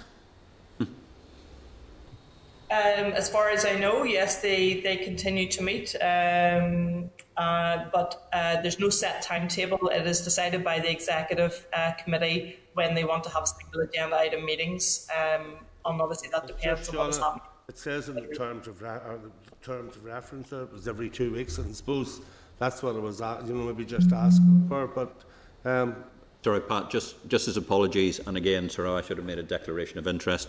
One of the things I do as the party leader, I am the alternate for the Executive Committee on the rest of it. So they have sat on occasion at the 2-week level, but they're also subsumed into executive business as well. So that process has been ongoing. I won't make any comment because obviously it's covered by executive privilege about particular what is being discussed or the efficacy of those particular meetings. I should make a declaration, Chair, if I may, then, because I'm the named person for my party. So if this... Well, I was just wondering, well, that's great to know that, Matt. Is there any chance of that settled? Oh, don't make me laugh, my back, sir. Is there any chance that we might be informed in there, over in that house? But nobody's nominated me for anything. This is like playing hide and seek. I'm happy to say I don't serve in any of those. Sorry, don't make me laugh. Do not make me laugh. It's too sore. It is too sore. Okay. But it doesn't matter for the executive office, not for anyone here. Right. Okay. I feel a song coming on, like you step in and I step out. Have you any other questions, Pat? No, thanks. Okay. Shauna, thank you very much indeed. And I have a note in front of me here from the correspondence from the House of Lords EU Affairs Committee, but you can read that all on sort of page, I think it's page 147. That'll give you some sort of details on that particular issue as well. Okay. Shauna, thanks very much indeed. Cheers. Thank you. Have a good Easter. Okay. Move on to next item on the agenda, oral briefing, raised paper cladding building regulations to the Republic of Ireland. For Dan. Dan, are you out there? Yes, indeed I am. Good afternoon, Chair. Hi, Dan. The raised briefing paper approach is taken to combustible cladding materials in Ireland's page 174. And a previous related raised briefing paper is on page 179. Dan, you'd like to sort of give us a brief outline? Certainly, yes. Thank you, Chair, and good afternoon, members. So this briefing paper, as the Chair has just summarised, it follows on from a previous paper which members will recall summarised approaches taken to the banning of combustible materials in cladding in England, Scotland, Wales and Northern Ireland. Now, this current briefing paper outlines the approach taken to combustible cladding materials in the Republic of Ireland. So just to recap, by way of background, the materials which featured in the Grenfell Tower fire consisted of an external cladding system with aluminium composite material, or ACM, rain screen panels containing a polyethylene core. And polyethylene, as the inquiry has found, is a highly combustible substance. The material from which most of the installation boards were made, polyisocyanurate foam, is also combustible. So, by way of summarising the briefing paper in front of you, combustible cladding materials have not been explicitly banned in Ireland. The Government of Ireland's response to the Grenfell Tower tragedy has focused instead on a wider review of building safety in the form of a fire safety task force. A review of the technical guidance relating to cladding, we understand, is forthcoming. So I'll just spend the next few minutes describing the remit and results of the Fire Safety Task Force before then describing what the technical guidance currently says in regard to external cladding materials. Now, the Fire Safety Task Force was set up in Ireland on the 27th of June 2017, very soon after the Grenfell Tower fire. And its remit was to examine all high-rise buildings defined as more than 6 stories or 18 metres in height and multi-storey and multi-unit social housing. And a survey was undertaken to establish if the circumstances which led to the Grenfell Tower fire were present in these forms of building in Ireland. Specifically, they were asked to identify those buildings which had external cladding which might be cause for concern. Now, the task force also requested local authorities to assess fire safety measures in their existing multi-storey, multi-unit social housing, i.e. whether that housing was high-rise or not. Now, the task force published its its report in May 2018, and a number of findings and recommendations were made. Its main finding was that, and I quote, "The combination of contributory factors which appear to have existed in Grenfell Tower do not appear to be present in medium to high-rise buildings in Ireland." The task force report included the following recommendations. This is just a very brief summary. Of the 842 medium to high-rise buildings reviewed, it was recommended that a further assessment process and improvement works be conducted on 226 of these. Now, the task force stated that national oversight should be maintained over remedial works on these 226 buildings, and that an oversight report should be provided to the Minister for Housing, Planning and Local Government. Management companies and what are described in legislation as persons having control should review their fire safety facilities and evacuation procedures, and fire services should offer training to directors of apartment management companies on key life safety issues. The task force also focused on the statutory responsibilities of the person having control of both public and private sector premises, and a number of amendments were proposed to the current regulatory system to enhance fire safety in certain types of residential accommodation. It was recommended that there should be better targeting and use of resources by local fire authorities in their engineer, educate and enforcement roles, and periodic reviews and overview reports of fire safety in local authority social housing should be undertaken and reported every 5 years. Now, just to be clear, the task force made no recommendations regarding the banning of combustible cladding, nor indeed the design of building materials of any kind. The existing guidance on external cladding materials is still Technical Guidance Document B, Fire Safety, which was first published in 2006. And this states that where a building is more than 18 metres in height, the external surface must comprise material that meets the classification European Class B, S3, D2. And Class B materials, members may recall from the previous research paper, must make no more than a very limited contribution to a fire. However, this guidance is not the same as the Class A adopted in England and Wales, where cladding must make no contribution to a fire. The terms S3 and D2 relate to smoke and dripping, respectively. So S3 means that high smoke levels are permissible. D2 means that high dripping of heated material is also permissible. So no limit is set effectively for smoke production or for flaming droplets in the current guidance.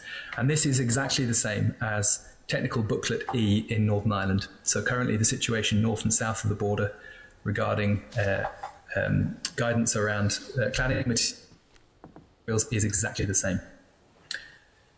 Now, back to the Republic of Ireland for a moment. A note is provided stating that an alternative route to conforming to the fire safety guidance would be to use a different test method.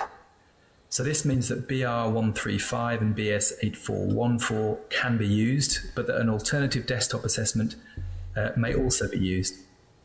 And the guidance states that, and I quote, "In cases where no fire-specific test data exists for a particular cladding system, assessment may be made using a desktop study report from a competent person, stating whether, in their opinion, the BR 135 criteria would be met with the system under assessment."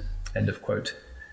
So by way of comparison, this alternative route is still permitted in Scotland, but following the Hackett review is no longer permitted in England. Now, the technical guidance in Ireland was reviewed and updated in February 20. But updates didn't make any changes to guidance regarding cladding, covering instead issues like common alarm systems, refuge spaces, new provisions for open plan flats, corridor travel distances, domestic sprinkler systems, and so on. However, the February 2020 update did state that a full and comprehensive review of Technical Guidance Document B, Fire Safety, is being conducted currently by the Department of Housing, Local Government and Heritage. And this will consider the recommendations of the Hackett Review in England, as well as common and emerging building trends, developments and events from a global perspective, matters relating to external fire spread, external fire resistance, internal fire resistance, cladding systems, sprinklers, etc.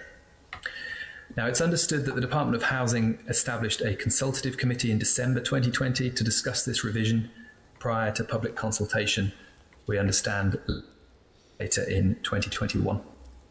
Thank you, Chair. That concludes my presentation. I'd be happy to take any questions on the paper if members have any. Okay, thanks. Jim? Maybe this is a wee bit as a tangent to what you're doing, but do we have any idea of the importance of this industry in the Irish Republic in terms of its employment and contribution to GDP? This is leading to another question, by the way, in case you're wondering why I'm asking it. Yeah, I'm afraid I don't have any figures on that in front of me. Apologies. Well, the next question is there any evidence that the relatively low-key approach by the Irish Republic may have been brought about by lobbying by the industry? Because it is interesting that their level of change is very, very minimal compared to England. Yes, I don't know, I'm afraid. But to be clear, the technical guidance in Ireland has remained the same essentially since 2006, yes, and was the same in England and Wales, and very largely the same in Scotland until 2018. So the guidance was quite similar. It just hasn't been changed either here or in the Republic of Ireland. But as to why it hasn't been changed yet, and why that review of the guidance hasn't made quicker progress in response to the Grenfell Tower inquiry, I don't know, I'm afraid. Just a quick one, just to come in there. Dan, in your research, did you pick up at anything? Because I know there's been quite a few major housing developments, particularly apartment developments in sort of around Dublin, where there's been major concerns about fire safety, and indeed they've actually had to evacuate the residents of those areas as well. Has that not triggered some issues and concerns about sort of fire safety and fire regulations at all? Yes, it has, and I think there have been some comments by academics looking at this issue to the relevant committee in the Oireachtas, which I've cited in the paper there. There has been a degree of discussion around that, certainly. Yes, it has. Yeah. Okay. Sorry, Jim. Sorry it's my understanding that this industry employs large numbers of people, particularly in border counties. And it just would be interesting to see what lobby, if any, was instigated by that industry, which may have had an influence on the Irish Republic's apparent lack of activity.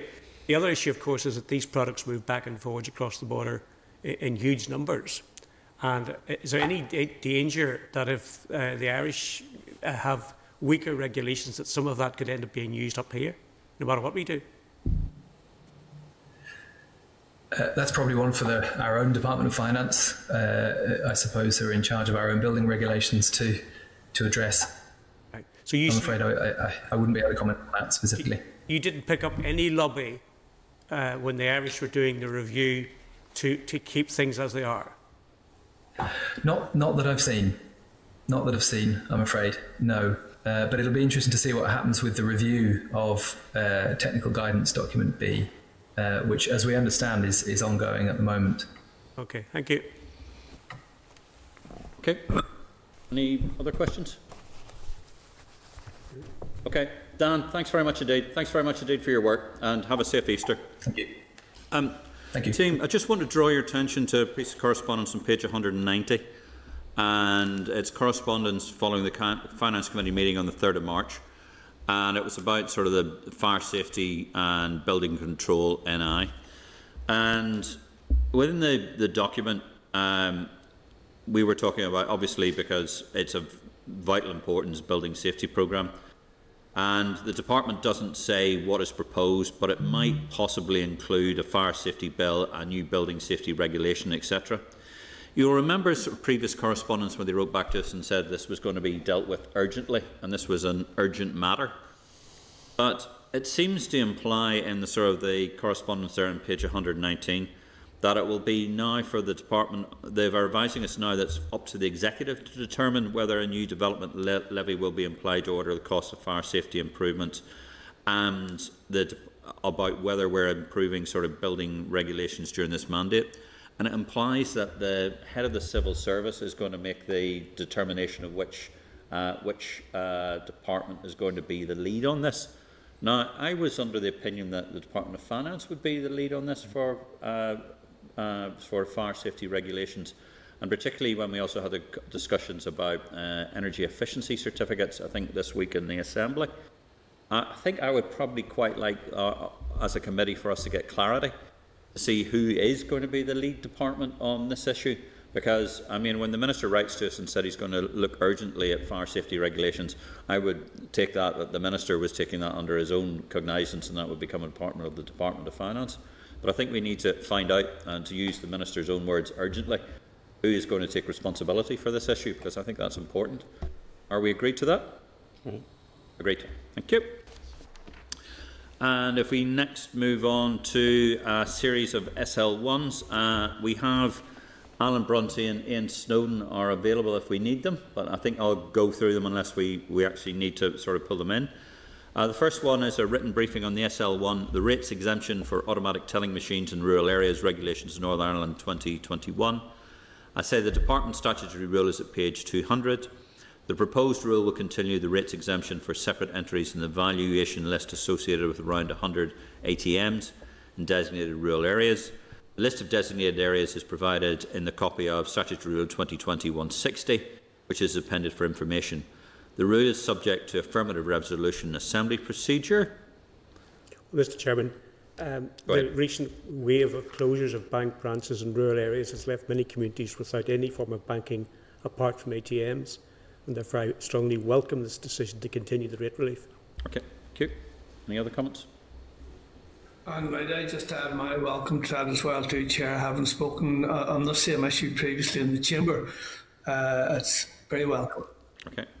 And therefore, if the committee is content that there is no objection to the related policy, and that is also content for the Department to make this rule, are we agreed? Agreed. Agreed. Moving to written briefing, SL1, the Rate Small Business Hereditament Relief Amendment Regulations Northern Ireland 2021. The Department advises that this proposed rule, is at page 213, was provided to the committee prematurely and in error. Is the committee content to therefore defer consideration of this proposed rule? Are we agreed? Agreed. Written briefing SL1, the Financial Assistance Coronavirus Soft Play Businesses Regulation Northern Ireland 2021.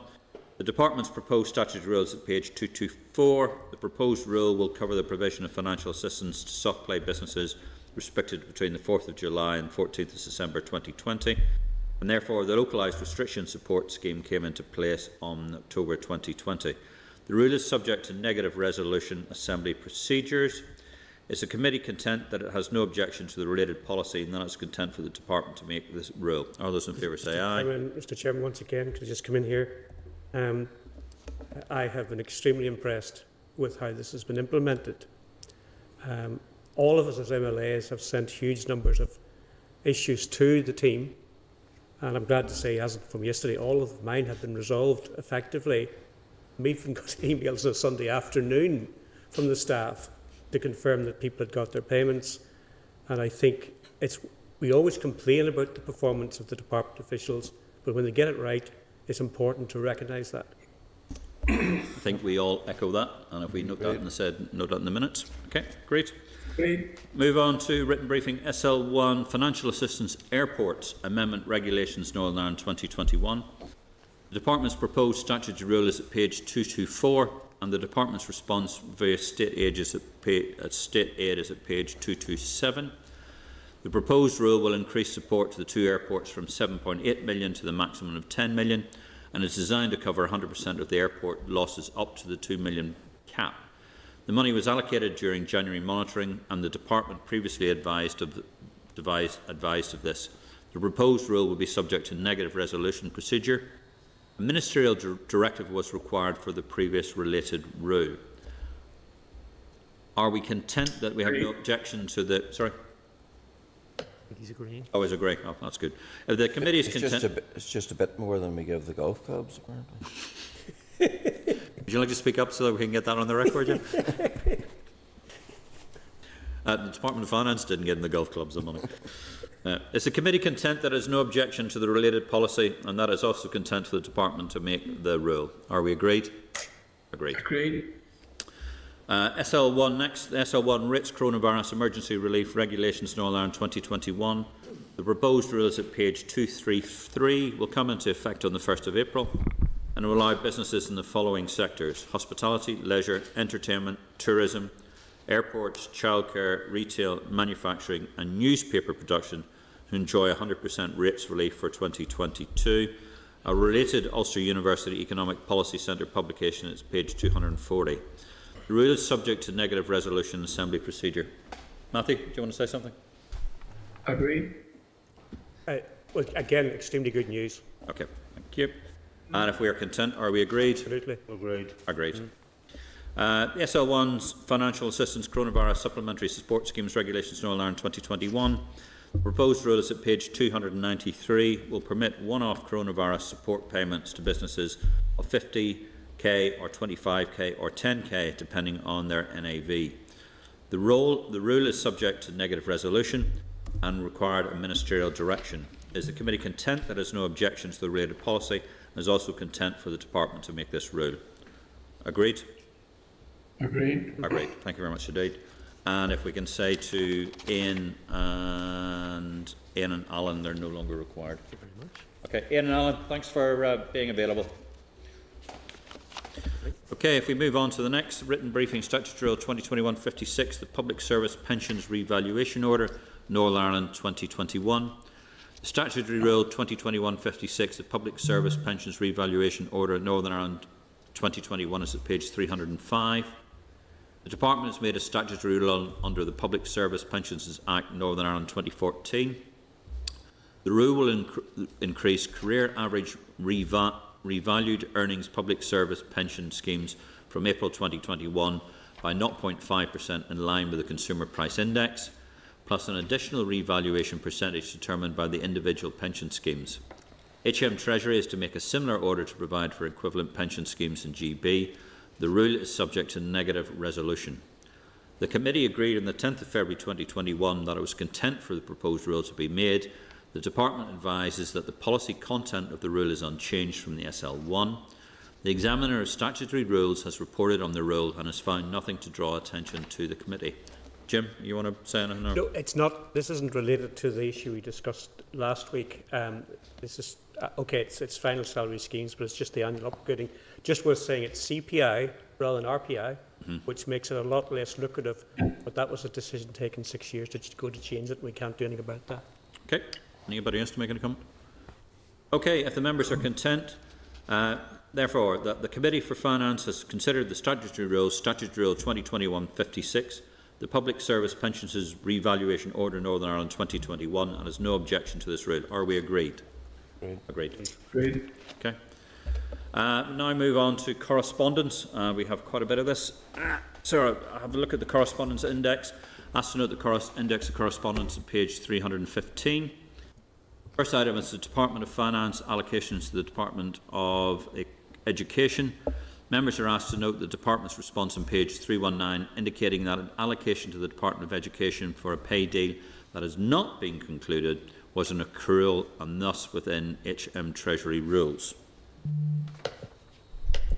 Okay, members content to note? Okay, agreed. Department of Finance PFG priority areas. Members are asked to note a response at page 321 indicating that its input to economic policy is limited to strategic finance and local taxation, and its input to digital infrastructure is for the Northern Ireland Civil Service only. Are we content to note? Agreed. Department of Finance Treasury Banking and Financial Provider. Pat, we have an apology to you to make. It does. Actually, the Department for Finance does have responsibility. I think we've been both pushing that, so we claim that as an SDLP victory.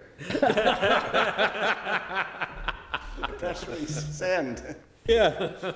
No, I must admit, sort of when we looked at it and we did and the rest of it, and thank you very much indeed, sort of, for the hard work and sort of deviling behind that.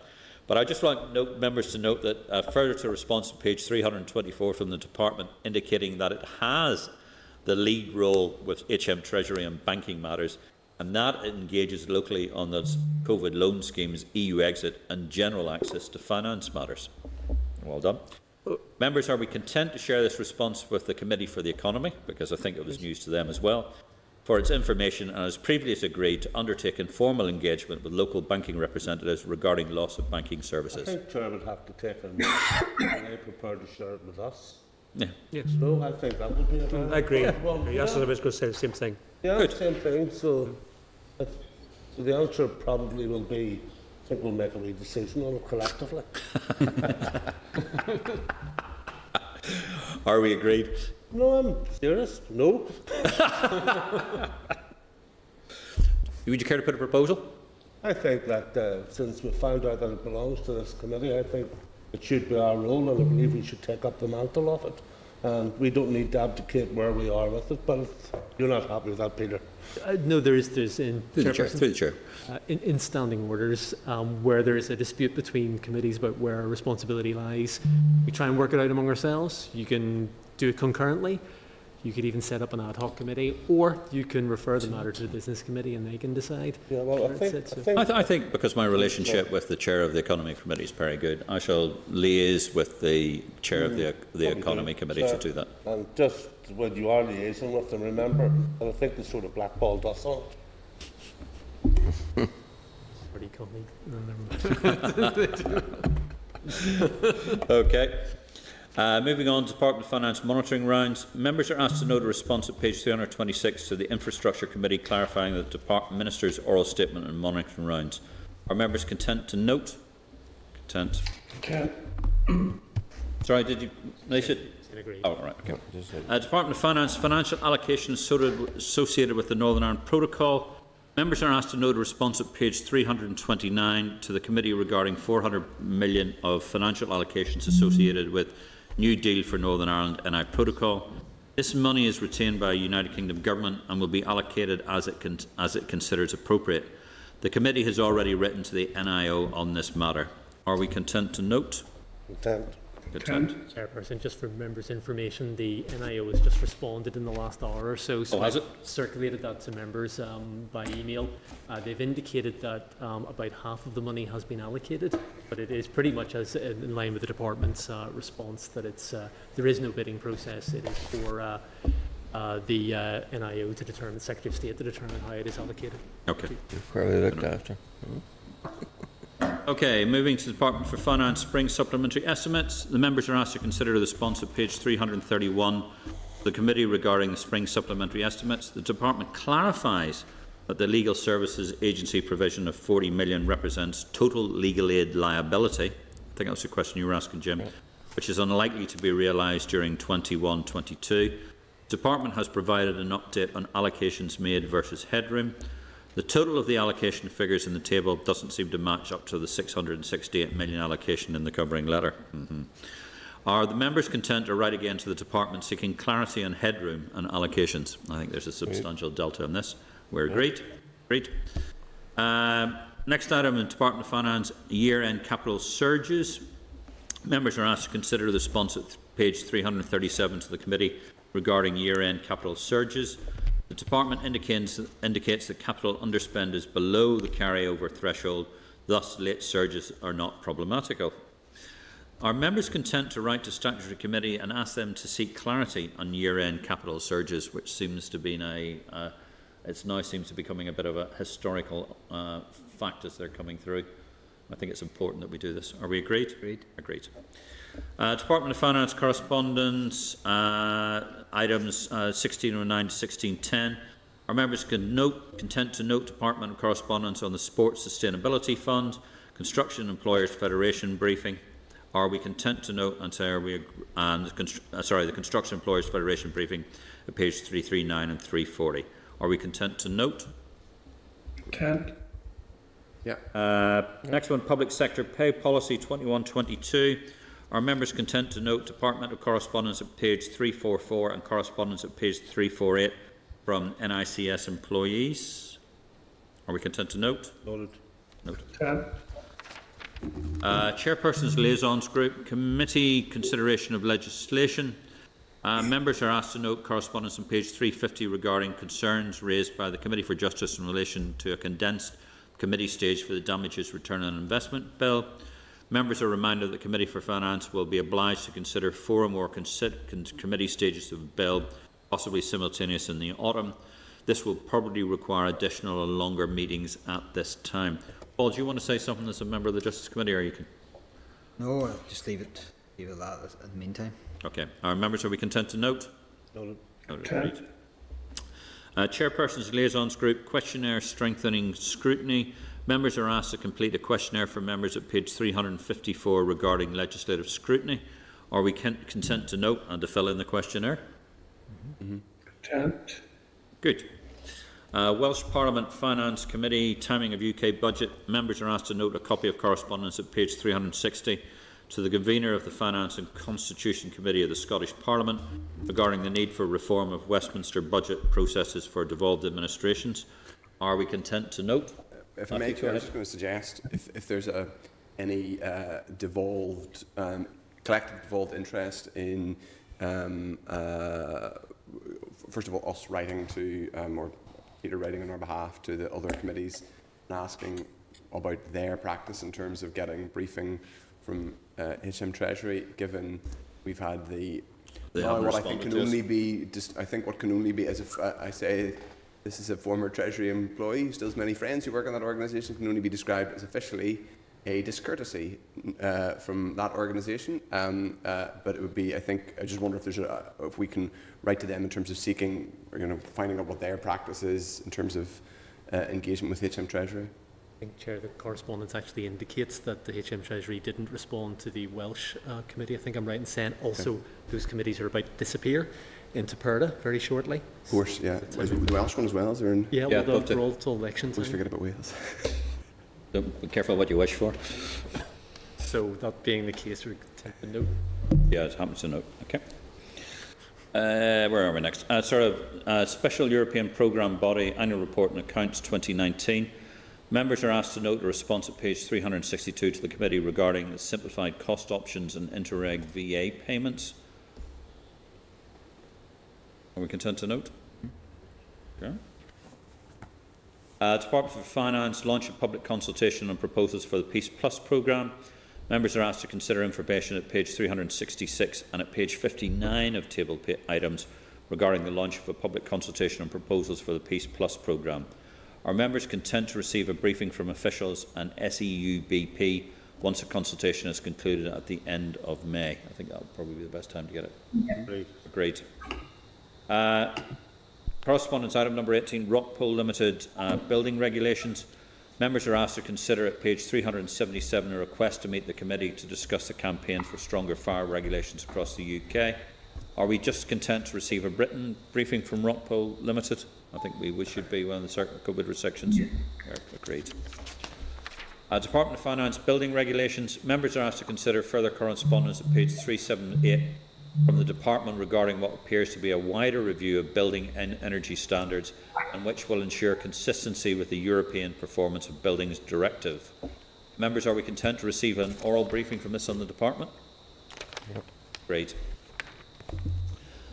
Fiscal Council, member of the Public Fiscal Council for Northern Ireland. Members are asked to note correspondence on page 409 from a member of the public regarding the Fiscal Council and Section 75 screening within the Northern Ireland university sector. The matter raised in the correspondence are likely to be outside the remit of the Fiscal Council. This correspondence is also received by the Department and the Public Accounts Committee. Members, are we content to note? Note. Agreed. I think for item 16.21, sorry, I should have declared a declaration on this one. This is a constituent of mine. Paul, have you got that in front of you? 16.21, if you could cover that 16.21. Yep, okay. Page 413. Got it, yep. You happy enough then to sit on? You are? Okay, yeah, members? I shall withdraw myself for that. Okay, members, can I ask to consider further correspondence at page 413? Is that correct? And at page 151 of tabled items from a member of the public regarding issues around the Northern Ireland Civil Service. Can I ask, are members content to write again to the individual restating the committee's position as agreed previously? Agreed? Agreed. Okay, thank you. Okay, thank you, Mr. Deputy Chair, for covering that. 16, item 22, departmental correspondence monthly outturns. Members are asked to note correspondence on page 152 of tabled items which provide the monthly outturns for February 2021. Are we content to note and forward these to raise for analysis? Agreed. Item 23, correspondence re LRSS. Members are asked to note correspondence at page 182 of tabled items from a concerned business person in respect of delayed LRSS payments. The committee can't deal with individual cases, and I think we should be directed the correspondence to contact his local MLA if we are content on that issue. Chair. Go ahead, Gemma. He's a constituent of Sorry, I think I heard that. Gemma, you broke up there a second. Sorry, he's my constituent, so I have followed up with the department. I think Gemma, you're saying that you're going to follow up with them. Is that correct? Yeah. Oh, right, okay, got it. Thanks, Gemma. Thank you. Okay, are we content? Composite request, members to consider the composite request at page 417.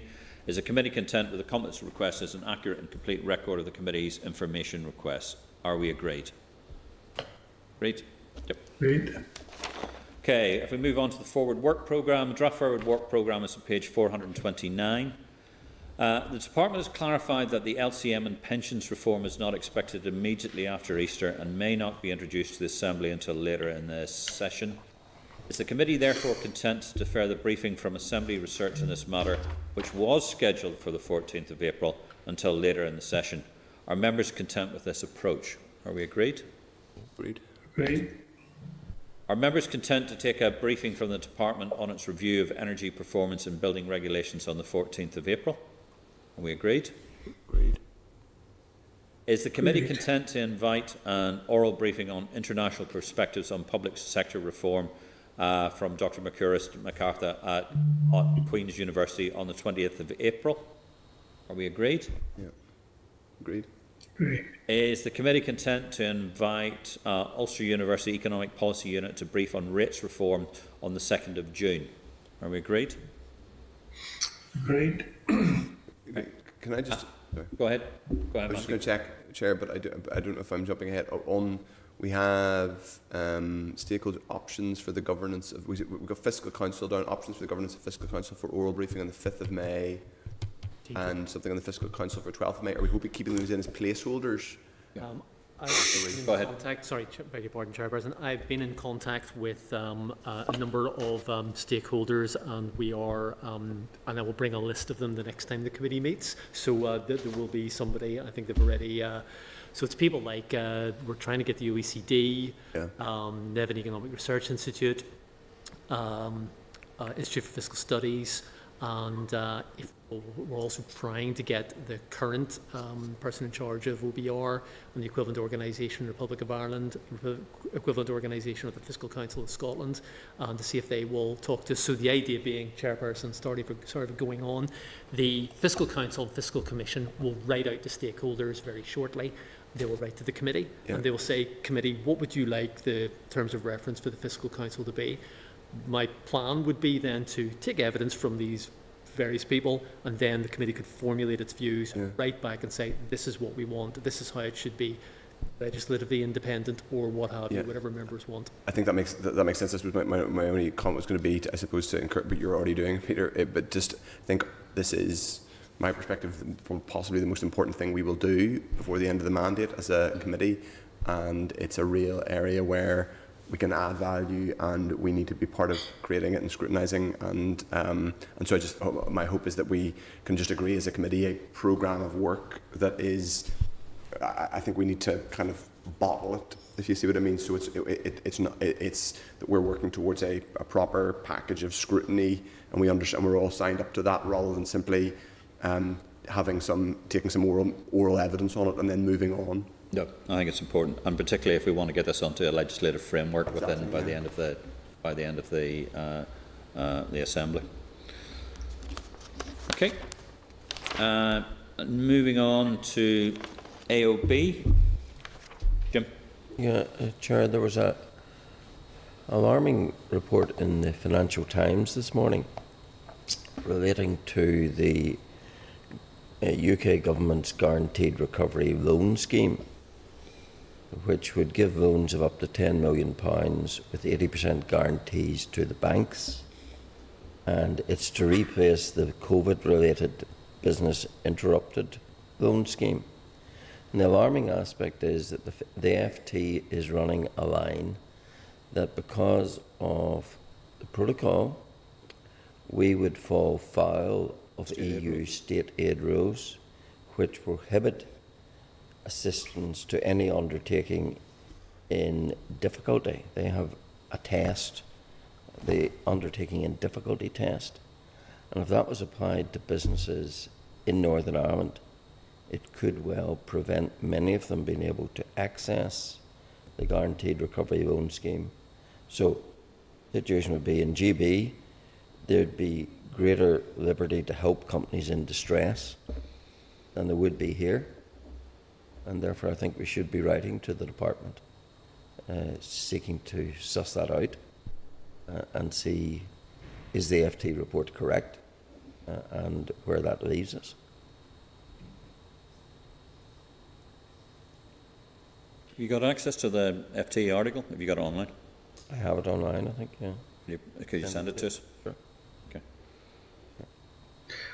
Actually, Chair, could that, Mr. Alsis, circularise that to all members?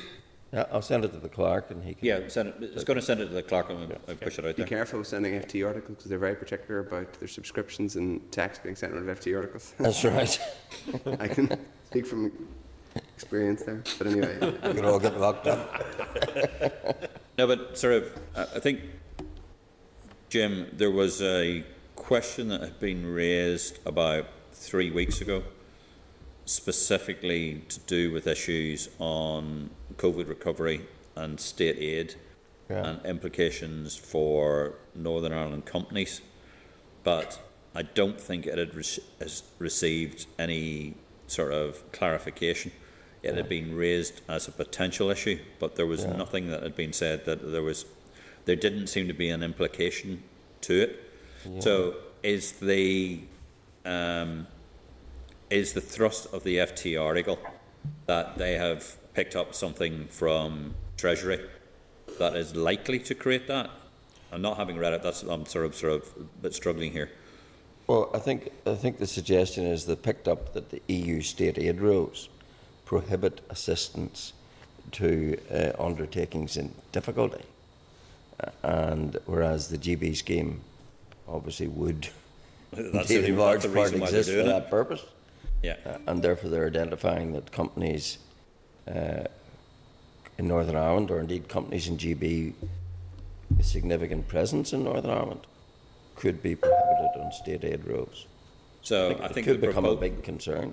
The proposal would be to write to the department for clarification on issues of whether can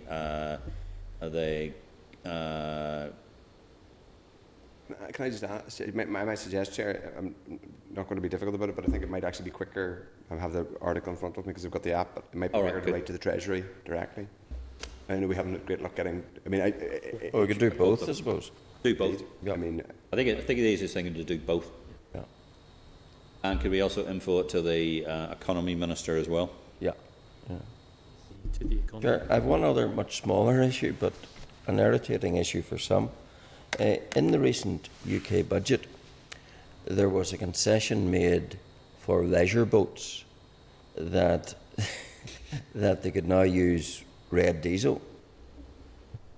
And again, that apparently is not going to apply here because of EU restrictions on red diesel.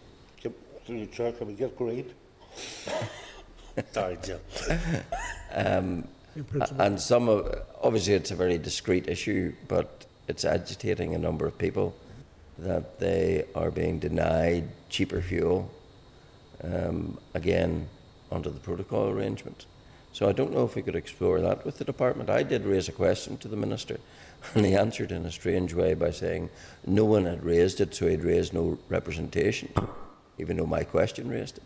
There is also an issue to do with designation of fuels, and it's under kind of whatever EU regulation or whatever happens to be. There's specific regulations of fuels and standards of fuels, and there is a designation that brings in what would be standard for UK fuels, but that is not permitted under EU environmental legislation.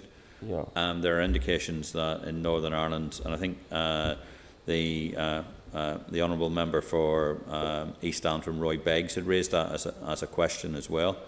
And I think that's also implicit as well in the question about sort of diesel and marine diesel for sort of vessels, and it also affects the fishing community as well. So I think if to use the wording of it, it might be useful because it deals with deal specifically with duty regulations on fuel. So, and that comes under, I think that does come under our remit. Yep. So I think it's worth at least exploring with the DALO, and then we might follow that up with a detailed question if we get some response on it. Thank you. Right to the department. Yeah. Okay. We can Okay. Any other business? I have one item to bring up. FOI request during the Easter recess. It's normal practices for committees to delegate authority to the chairperson and the deputy chair during periods of recess to submit views on the releasing and upholding of information and any non-routine contentious FOI requests received. The committee would be advised of any such requests, the views expressed by the chairperson or the deputy chairperson, and the response issued by the FOI unit at the first available meeting following the recess period. Are we content with this process? Great. 18.2 RHI disciplinary process. Are members content to go into closed session in order to consider tabled restricted correspondence from the Minister? Are we agreed? Agreed. Great.